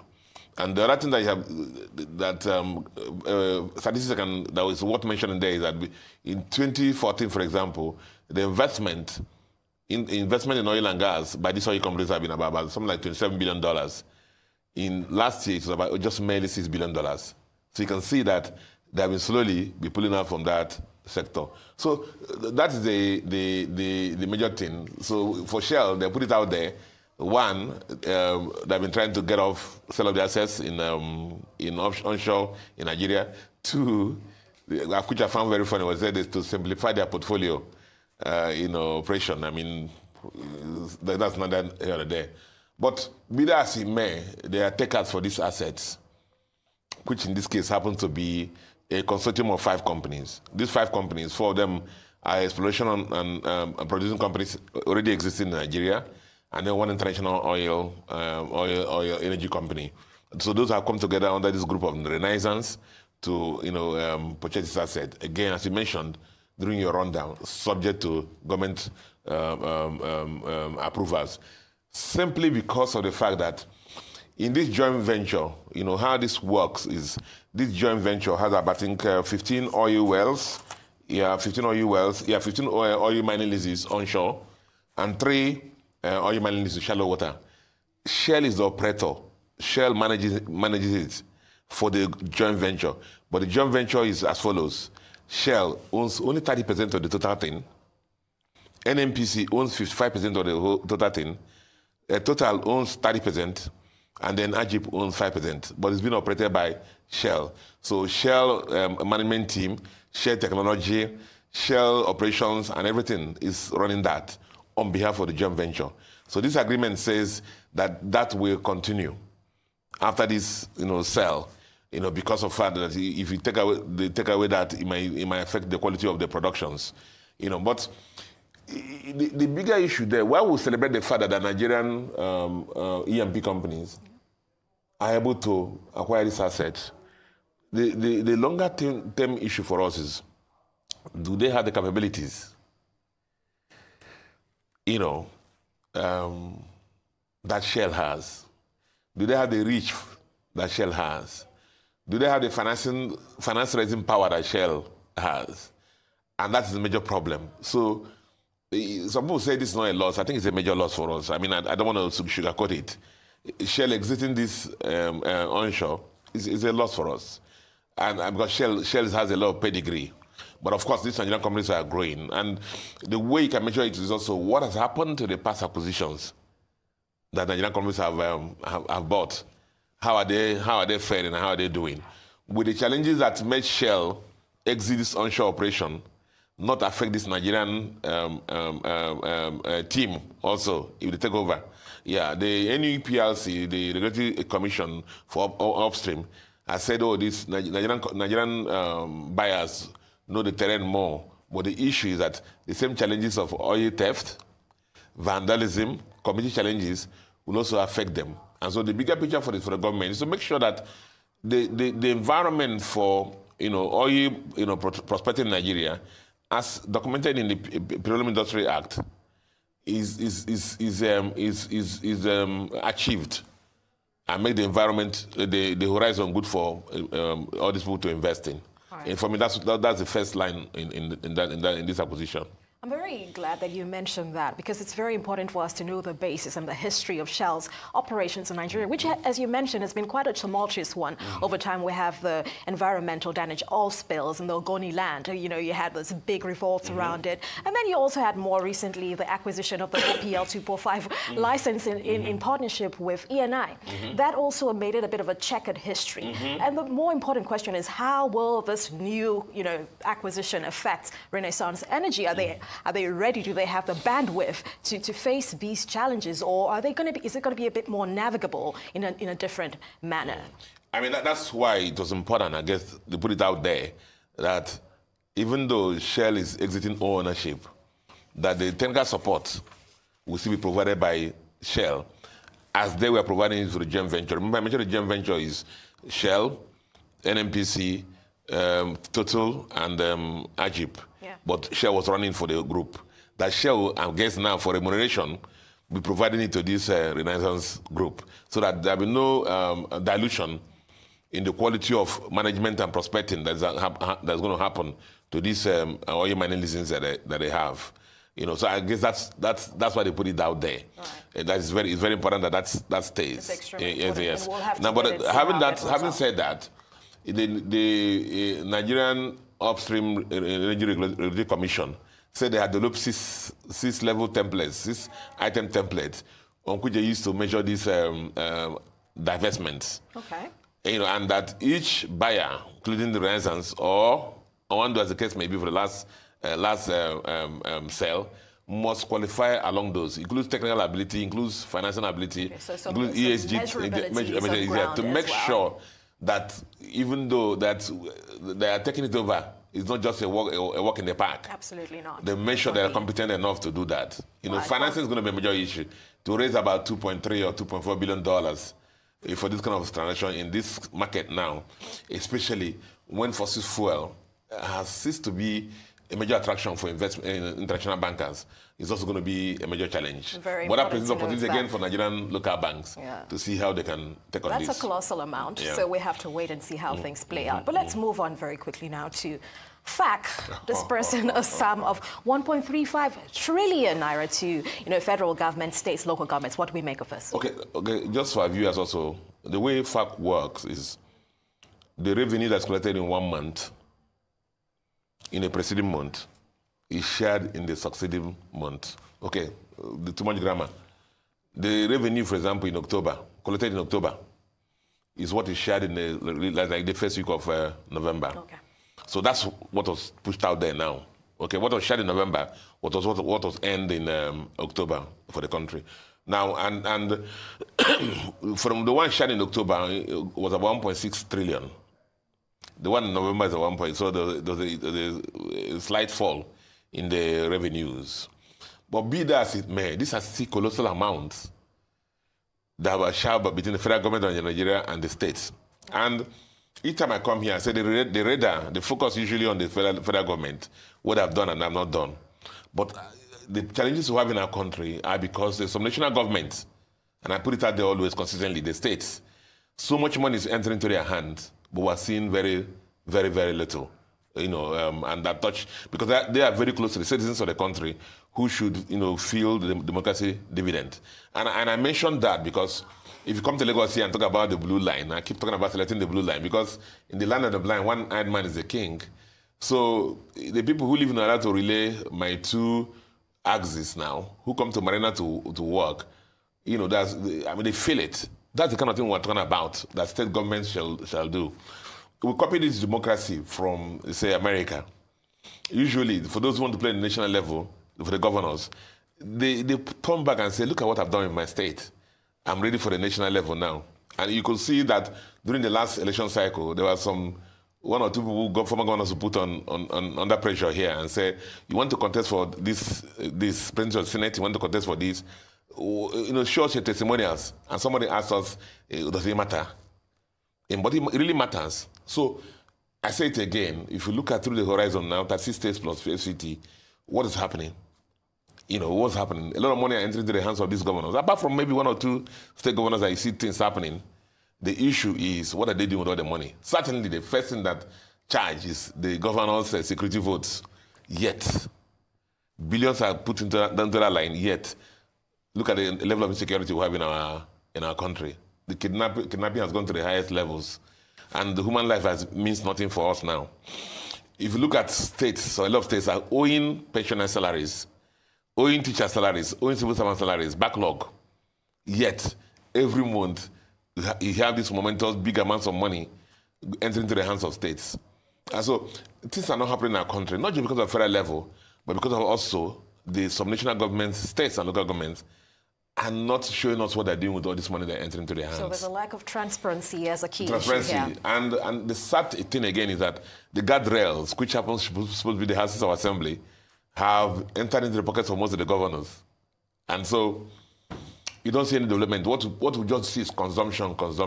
Today you hear governor buys 400 jeeps for Speaker and House of Assembly, 400 jeeps for, the traditional rulers. So those who should talk are not talking because they've been settled.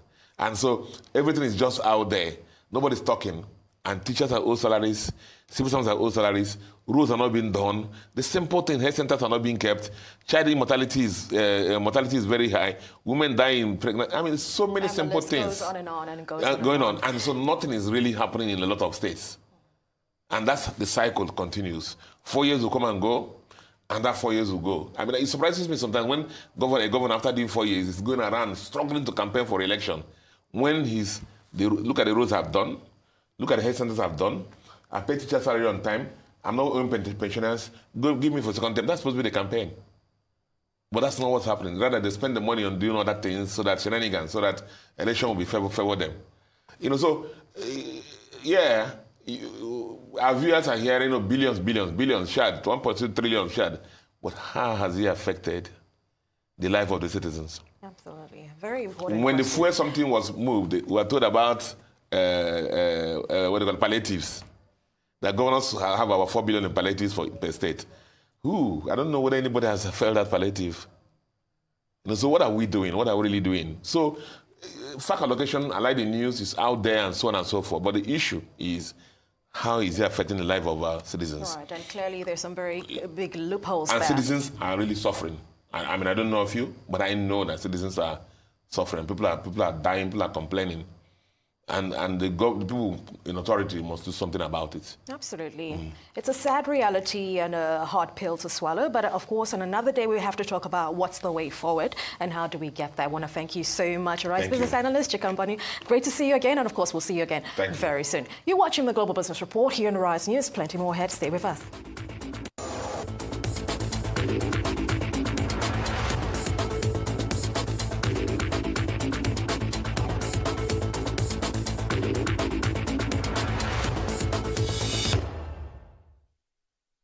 Thinking of banking in Africa? Think Zenith.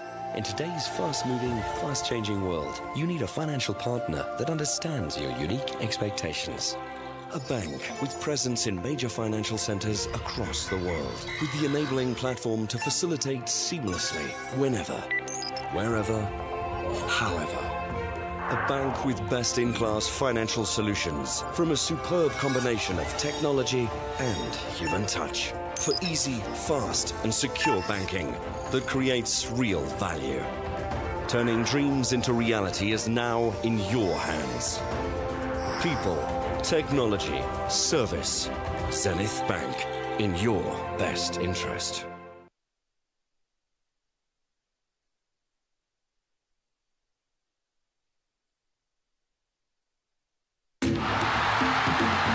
As a player, there's nothing better than the roar of your crowd. But in Nigeria, there's a roar that may not be heard again. With fewer than 50 lions left, they could be extinct in the next few years. From loss of habitat and prey, and snares set for illegal bushmeat. So please, say no to illegal bushmeat. Let's keep the roar alive for Nigeria. Because poaching steals from us all.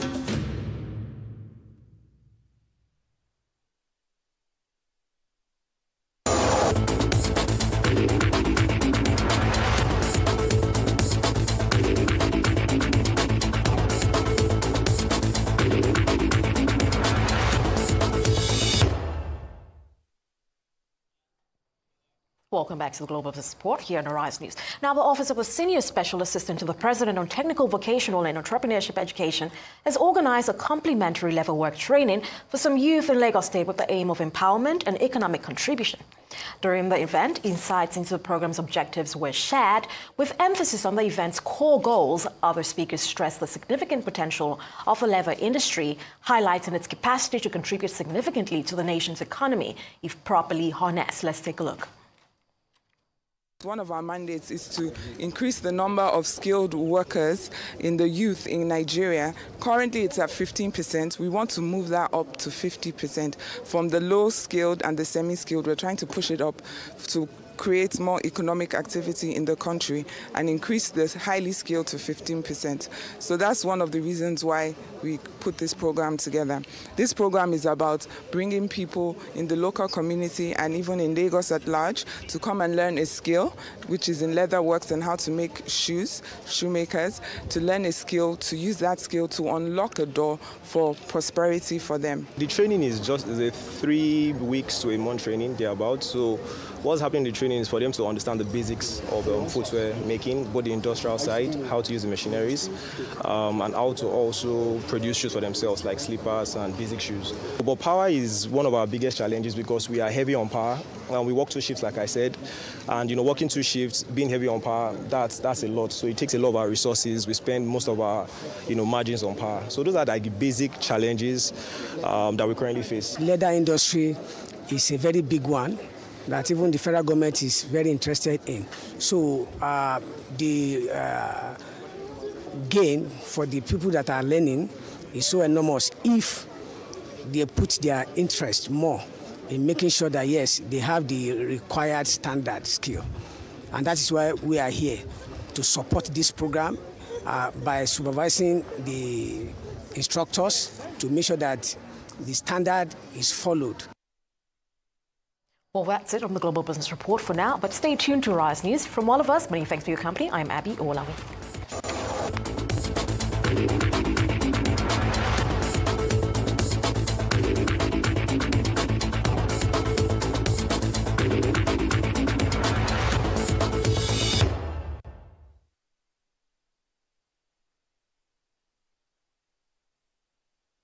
Let us take you on a journey towards the fearless pursuit of knowledge.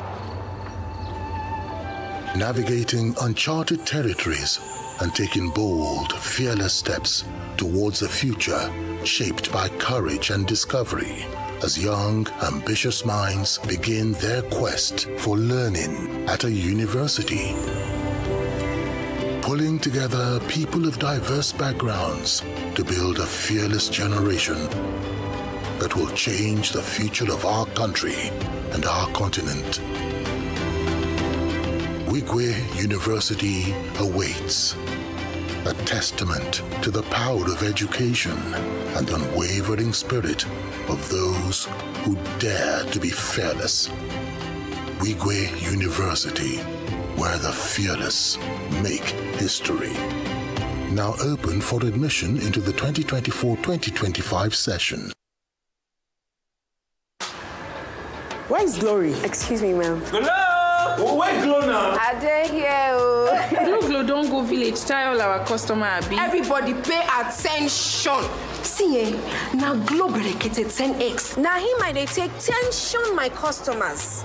Now he they dash me 10 times the credits when I load. Or even summer me double data join. Yeah. Wait, so with 1.5 when they give all of us, so you they enjoy up to 15,000 naira credit and data. And I say I never finish you. See, now say if we enjoy, if we not join Glow berekete 10x, we not go get 1,000 naira welcome credits. Really? Glow, you don't win. Una see they here. Hello, please, I'm looking for Glow. Please save now Glow with they fine. Now Glow with they go. Okay, so enjoy 10 times the value of your recharge on Glow berekete 10x. You also get 1,000 naira for calls and data and double data bonus on your subscription.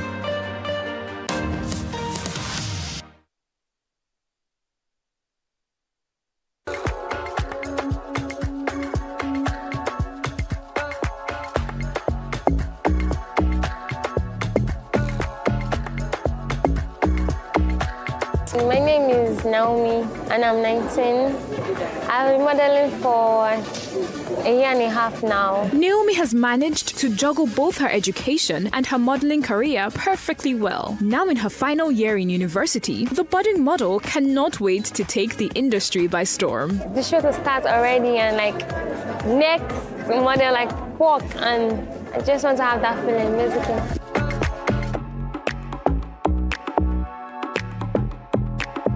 So in Europe, we go for individual castings for these designers, and some people can get up to 15 shows and you might get just one or nothing at all. So I think it's healthy competition. Agatha honed her craft and soon was cast to walk the Arise Fashion Week twice in a row. This is the second time. I did the first show 2019. I'm working for Arise 2020 and I'm so excited.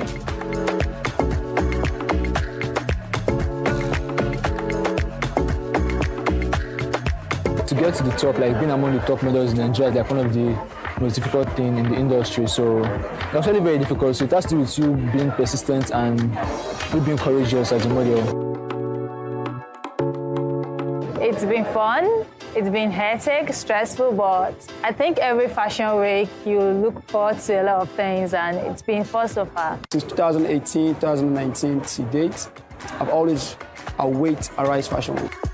What is Arise going to do for my career as a fashion model? It's going to do a lot. It's going to place me on an international level because Arise is one of the biggest fashion shows in Africa.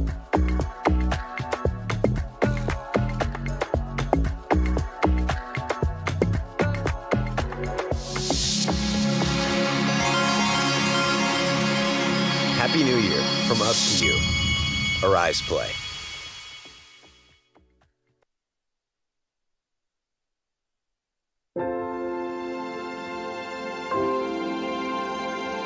You're watching Arise, the world's standout news channel.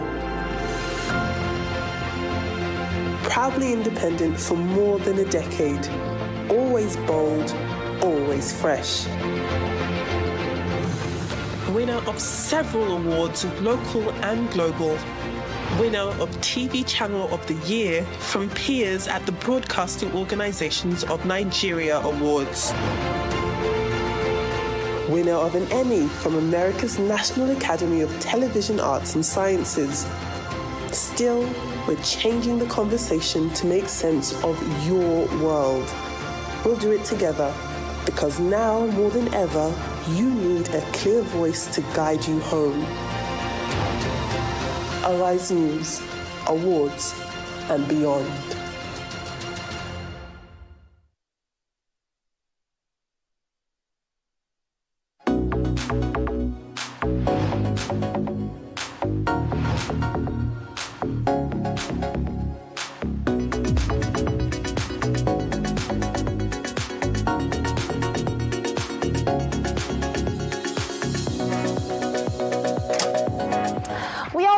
A bit of showbiz. If it's happening in the world of entertainment, you'll be hearing about it here. From what's trending on the socials to music and movies, and all the latest showbiz gossip from around the world. Join us for a front row seat at the Oscars in Los Angeles, or the biggest moments from Fashion Week. It's fun, it's fresh, and it's packed full of all the entertainment news you need to know. You heard it here first. I'm Kachi Ofia, and this is Arise 360, where every culture matters.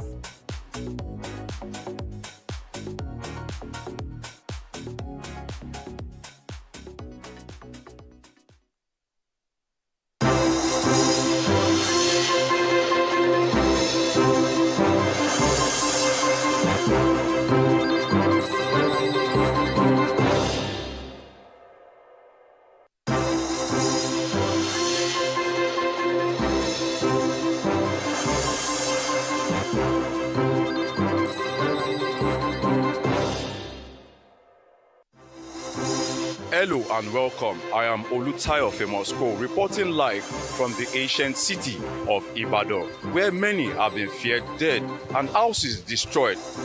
I'll be bringing you details shortly, but first, other headlines as presented from our Lagos studios. Thank you so much, Olutayo. I'm Cynthia Are.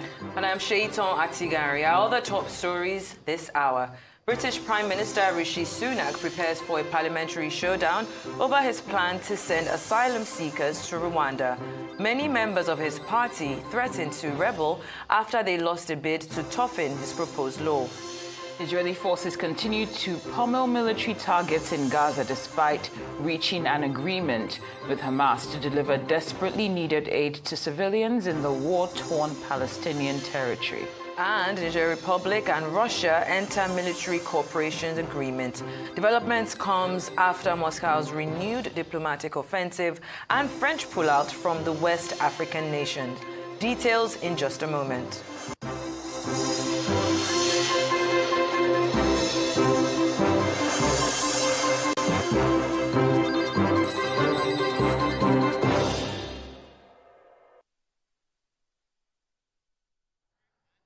Our top story, 2 people have reportedly lost their lives while properties have been destroyed in Ibadan following an explosion which occurred in the state, sending shockwaves across the city metropolis.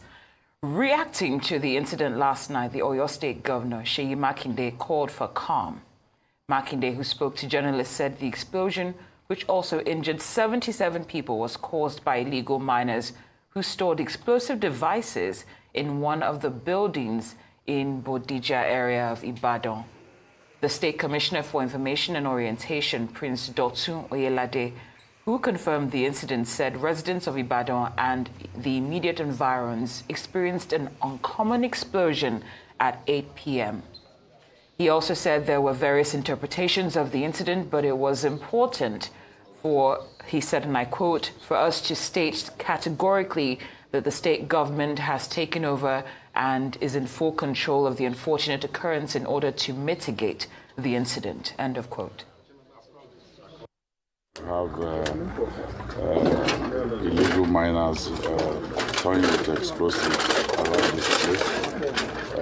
We've always said to people that when you see something, say something, and then the authorities should be able to do something. This is quite unfortunate. At this stage, it's just to rescue anyone that is still under the rubble here, and also the people that have been taken to the hospital to give them care, and also some of the people who have their houses destroyed, provide temporary accommodation for them at hotels within the city. And then in the morning, we definitely will continue the investigation. Well, the affected families, I'll say the government is here. We will support them in the recovery effort. But most importantly, at this stage, whatever information we can get, we need it. And then we'll react appropriately to this incident. It's just, it's devastating. It's something that it's difficult to wrap one's head around this.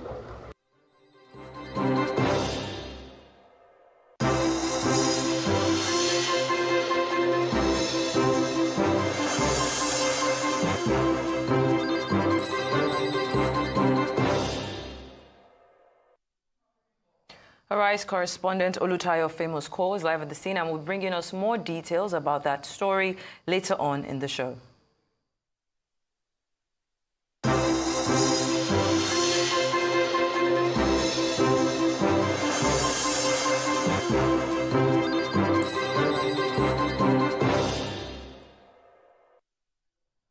All right, then moving now on to the United Kingdom, where the British Prime Minister Rishi Sunak is about to face a very raucous parliament this Wednesday over his plan to send asylum seekers to Rwanda.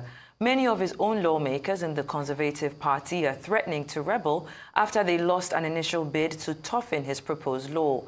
The government comfortably defeated attempts to strengthen the bill late on Tuesday that had been backed by almost a fifth of lawmakers from the Prime Minister's party in what was the biggest rebellion yet against him. But he only won because most opposition parties voted against those rebels, whose actions to try to toughen the legislation and close what they say are loopholes has again exposed the deep divisions in the governing party. The Conservative rebels will now have to decide whether to back down or join forces with opposition parties to try to defeat the government at the law's final stage in the House of Commons, known as a third reading. Israel on Tuesday continued its unrelenting pounding of Gaza despite reaching a deal with Hamas to deliver medicine to hostages and desperately needed aid to civilians in the war-torn Palestinian territory. The deal had been made possible after Qatar and France mediated. The war raging since October 7 has devastated Gaza, which is suffering a severe humanitarian crisis amid inflamed tensions across the Middle East. The health ministry in Gaza says at least 24,448 people have been killed so far since the war began on October the 7th last year. The ministry also stated that over 61,000 people have also been wounded in the Palestinian territory during the war. Meanwhile, the army says it has killed a top Palestinian militant in an airstrike in the occupied West Bank early today, averting a terrorist attack that he was planning.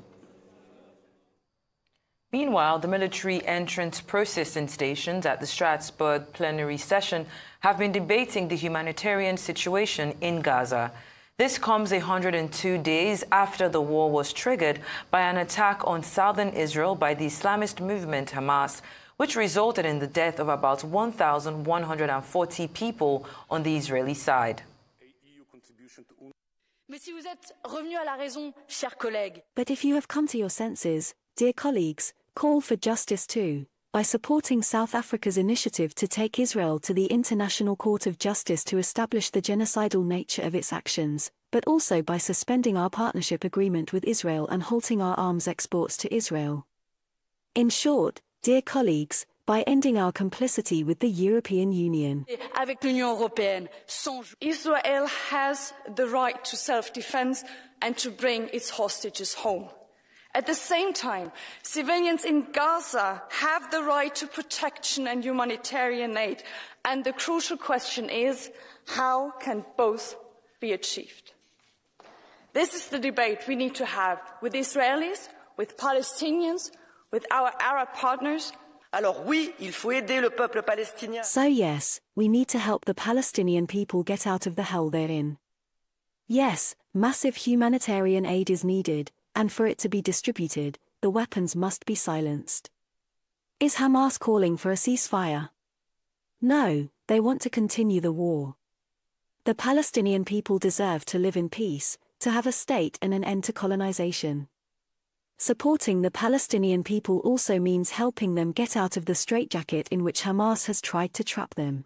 L'enfermer. It's something unimaginable that could have happened. The atrocities, the kidnapping of poor young people, and that still their families don't know their whereabouts. It's a reminder of how cruel we are. Not many of you mentioned the hostages.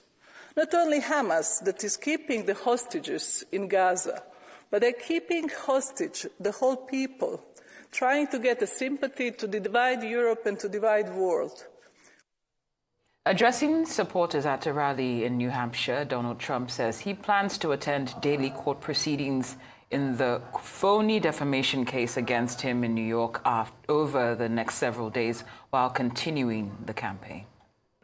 One of these phony cases tonight where we have tomorrow morning early, nice and early. You know what I do? Here's my schedule for the next 4 or 5 days. I come here, I meet with great groups in New Hampshire. I then get on a plane late at night when it's snowing and freezing out. Wonderful. And the pilots say, sir, it's going to be tough. And I get there early in the morning. I go to a Biden witch hunt. And then I come here in the afternoon and I stop and we make speeches and we get your votes and all that stuff. Nobody's ever had to do this before. These people are disgraceful. They're a disgrace to our country. I want to just leave this. We are going to win on Tuesday at a level that maybe could even be bigger than what we just did last night in Iowa. Thousands of people have rallied in the Serbian capital of Belgrade to protest alleged fraud committed by President Aleksandar Vucic's governing party during the parliamentary and local elections last month. The rally was the latest in a string of protests following elections in December, in which Vucic's party, said it secured a commanding victory. The march comes just days after a Serbian opposition party formally lodged a complaint against alleged fraud by the party. I came here because of the electoral fraud. I want change. I want this country's institutions to work. We live under a regime where there are no values, no laws, no morality to be seen. I wouldn't be surprised if one day someone knocks on my door and tells me it's no longer my apartment. Now we move on. We will never give up on our plans until elections in Belgrade are held again. Never we will leave Serbia, and we will fight until the end, and we will win. We will remove this coward, points finger towards the presidency building, sooner or later, but under our conditions and our rules. Long live free Serbia, and thank you, dear people. You're watching Newsday. We have plenty more still ahead. Stay with us.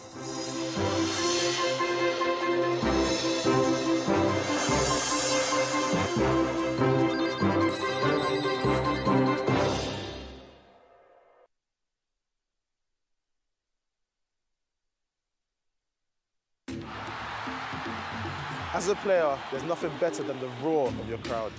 But in Nigeria, there's a roar that may not be heard again. With fewer than 50 lions left, they could be extinct in the next few years, from loss of habitat and prey, and snares set for illegal bushmeat. So please, say no to illegal bushmeat. Let's keep the roar alive for Nigeria, because poaching steals from us all.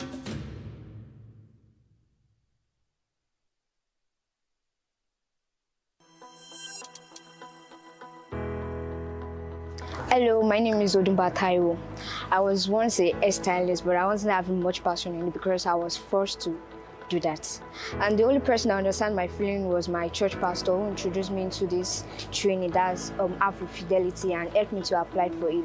And it was just like a dream come true for me. My name is Engineer Joy Obi, popularly known as Lady Benz Auto Mechanic, Nigeria's first female Mercedes-Benz specialist. I met Fidelity a year ago to partner with me, and partnering with Fidelity has been a very huge relief for me. There's a lot of people out there who actually want to acquire these skills, but they don't have the opportunity. Platforms such as this provide the opportunity to drive the necessary conversations around promoting a world free of gender bias. We are Fidelity. We keep our word.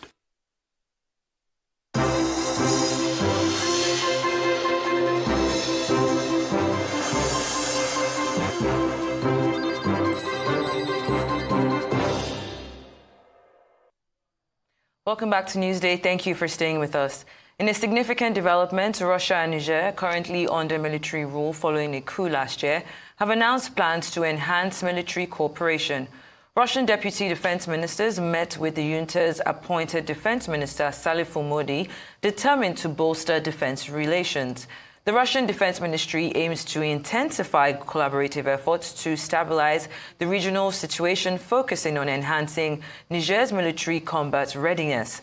The junta, led by General Abdurrahmani Tiani, seized power in July 2023, raising concerns as it expelled French troops and severed security agreements with the European Union.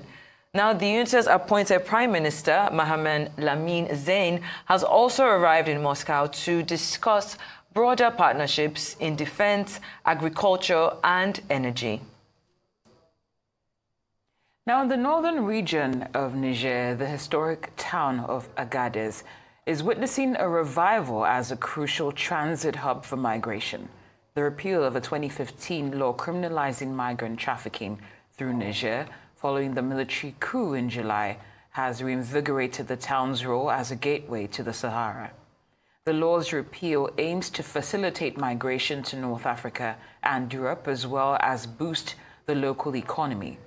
While some drivers remain skeptical and use clandestine routes, others appreciate the repeal and hope it will lead to regulation, ensuring safer conditions for migrants.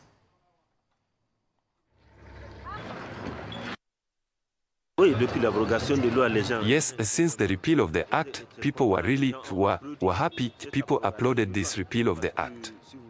Because if you want now, you can take passengers quiet, you can go wherever you want. But in the past, it was not easy. It is as if you were seen with drugs, you are prosecuted by the authorities, you are incarcerated in prisons, because following that many people were arrested, there are many people who lost their job. The law against immigration has increased a lot of criminality here in Agadez, because before people were doing activities, and now people have no work, so drug trafficking has been increased, banditry has been increased, even because of a simple motorcycle, people will kill you to take the bike. This is all the law that brought it here. We do not traffic, it is the Europeans with Mahamadou Issoufou, the former president, who say that it is traffic. It is not traffic. We do a job normally. We work with military convoys. Before, when there was no law, migrants, it is every Monday that they live in the convoys until arriving at the border from Libya, so there were no problems. Now when the law was passed, so work has become a big problem. People are not working. We can say that it has facilitated many things for us. What? Because before Agadez, when you go out, you are afraid how the authorities will not arrest you, or the population even will not ask you if you are a migrant. But at the time, everything is simple. Everything is simple. Everything is easy in the hands of migrants. Migrants travel normal. They cross to Libya, to Algeria too. Meanwhile, the conflict in Sudan, spanning 9 months between rival generals, has intruded on the UNESCO World Heritage Sites, posing a threat to the remains of the ancient kingdom of Kush. The Regional Network for Cultural Rights condemned the attack by the Rapid Support Forces, also known as the RSF, on the religious sites of Nakwa and the Musawarat Es Sufra, highlighting potential vandalism, destruction, looting and theft. The conflict between the RSF forces and those loyal to the Sudanese Army Chief Abdel Fattah al-Burhan has caused distress, endangering the archaeological sites of the island of Meroe, known for its pyramids, temples and ancient dwellings. Over 13,000 lives have been lost since the war began, and more than 7 million have since been displaced. Meanwhile, Sudan's army-aligned government has suspended ties with the East African bloc IGAD, accusing it of violating the country's sovereignty by inviting paramilitary chief Mohamed Hamdan Daglo to a summit. The move follows the army's territorial losses and Daglo's diplomatic tour. The invitation prompted the foreign ministry to announce the suspension of its relationship with IGAD, accusing it of setting a dangerous precedent. While IGAD, the US and Saudi Arabia attempted mediation between the warring generals, tensions persist. Over now to the Comoros, where Azali Assoumani, the former coup leader and current chairman of the African Union, has won his re-election, dismissing claims of fraud and a low voter turnout. The Electoral Mission has announced that Assoumani secured 62.97% of the vote, paving the way for a third consecutive term until 2029. However, only 16.3% of the electorate participated in the election. Opposition candidates who had already expressed concerns about ballot stuffing and fraud released a joint statement denouncing the alleged irregularities. If the Supreme Court validates the results, Assoumani will continue his presidency in the island nation, which has experienced multiple coups since gaining independence in 1975.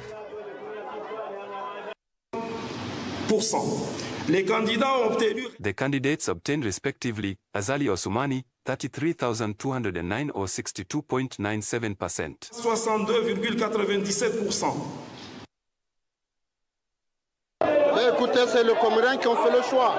It was the people of the Comoros who made the choice, so yes, in our predictions we were expecting it, but we were pleasantly surprised by the outcome. Now the hardest part remains, showing the people who put their trust in us that they were right to do so. We are going to carry on. We've already made a start on everything, whether it's education, health, roads, energy or entrepreneurship, it's all underway. Now it's time to consolidate. There's nothing new to begin, everything has to be built on. Well, the African Union Observer Mission, led by former Burundian President Domitien Ndazizeye, has declared that the presidential election in the Comoros went well overall. This statement comes despite reported incidents in the opposition stronghold of Anjouan and Moheli Islands, where violence occurred following the election. We said that the elections went well overall and that, I repeat, if you did not hear correctly, it was peaceful, tranquil. We have not recorded any disasters. Until now there are no demonstrations, there are grumblings, and we ask them if you have problems, go straight to the institutions that are provided for by law. The situation as it stands makes the Comorians move forward in the peace process, in the democratic process. If there have been shortcomings, we have made recommendations so that they can sit down and correct them.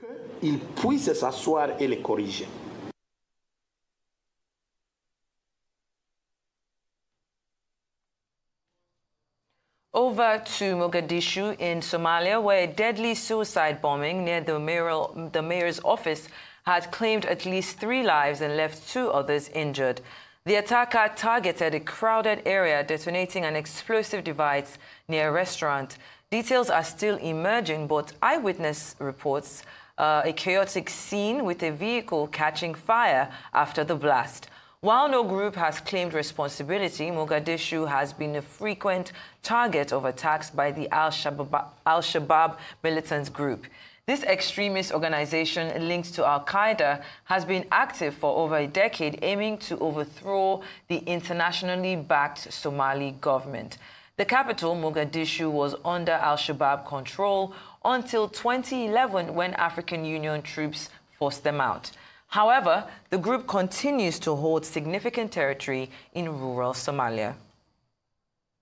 Well, Angolan billionaire Isabel dos Santos' lawyer has said the fresh criminal charges against her are politically motivated.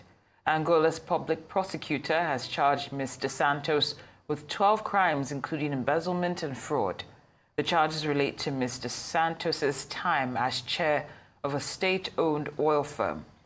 Critics of Ms. dos Santos have long claimed she used her position of influence in Angola to enrich herself at the expense of the state, allegations she strongly refuted. In response to last week's indictment, her lawyer said Isabel dos Santos rejects the trumped-up charges by the Angolan government, which have been launched as part of a sustained campaign of political persecution against her by President João Lourenço. Meanwhile, China's Foreign Minister Wang Yi has said China will continue to firmly support Togo in safeguarding its sovereignty, security, and development interests. Mr. Wang, who is also a member of the Political Bureau of the Communist Party of China Central Committee, made the remarks while arriving at the Lomé Toiken International Airport. Wang paid a visit to Togo on invitation after concluding his visit to Tunisia.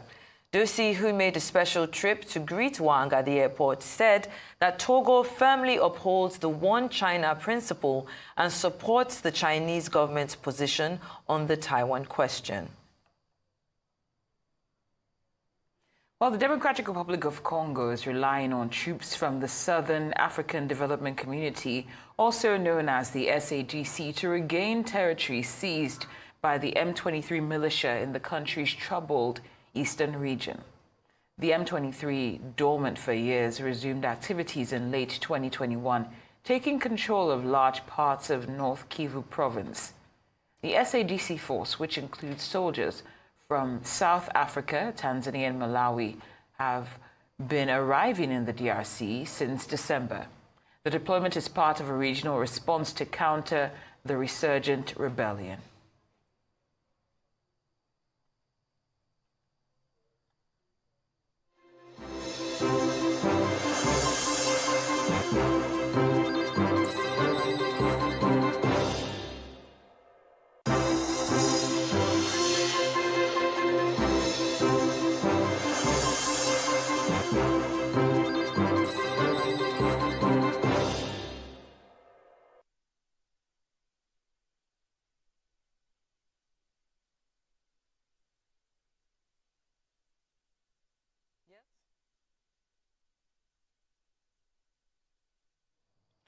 President Bola Tinubu on Tuesday met with service chiefs and other top brass of security agencies in Abuja, ostensibly to discuss the worsening spate of insecurity across the country.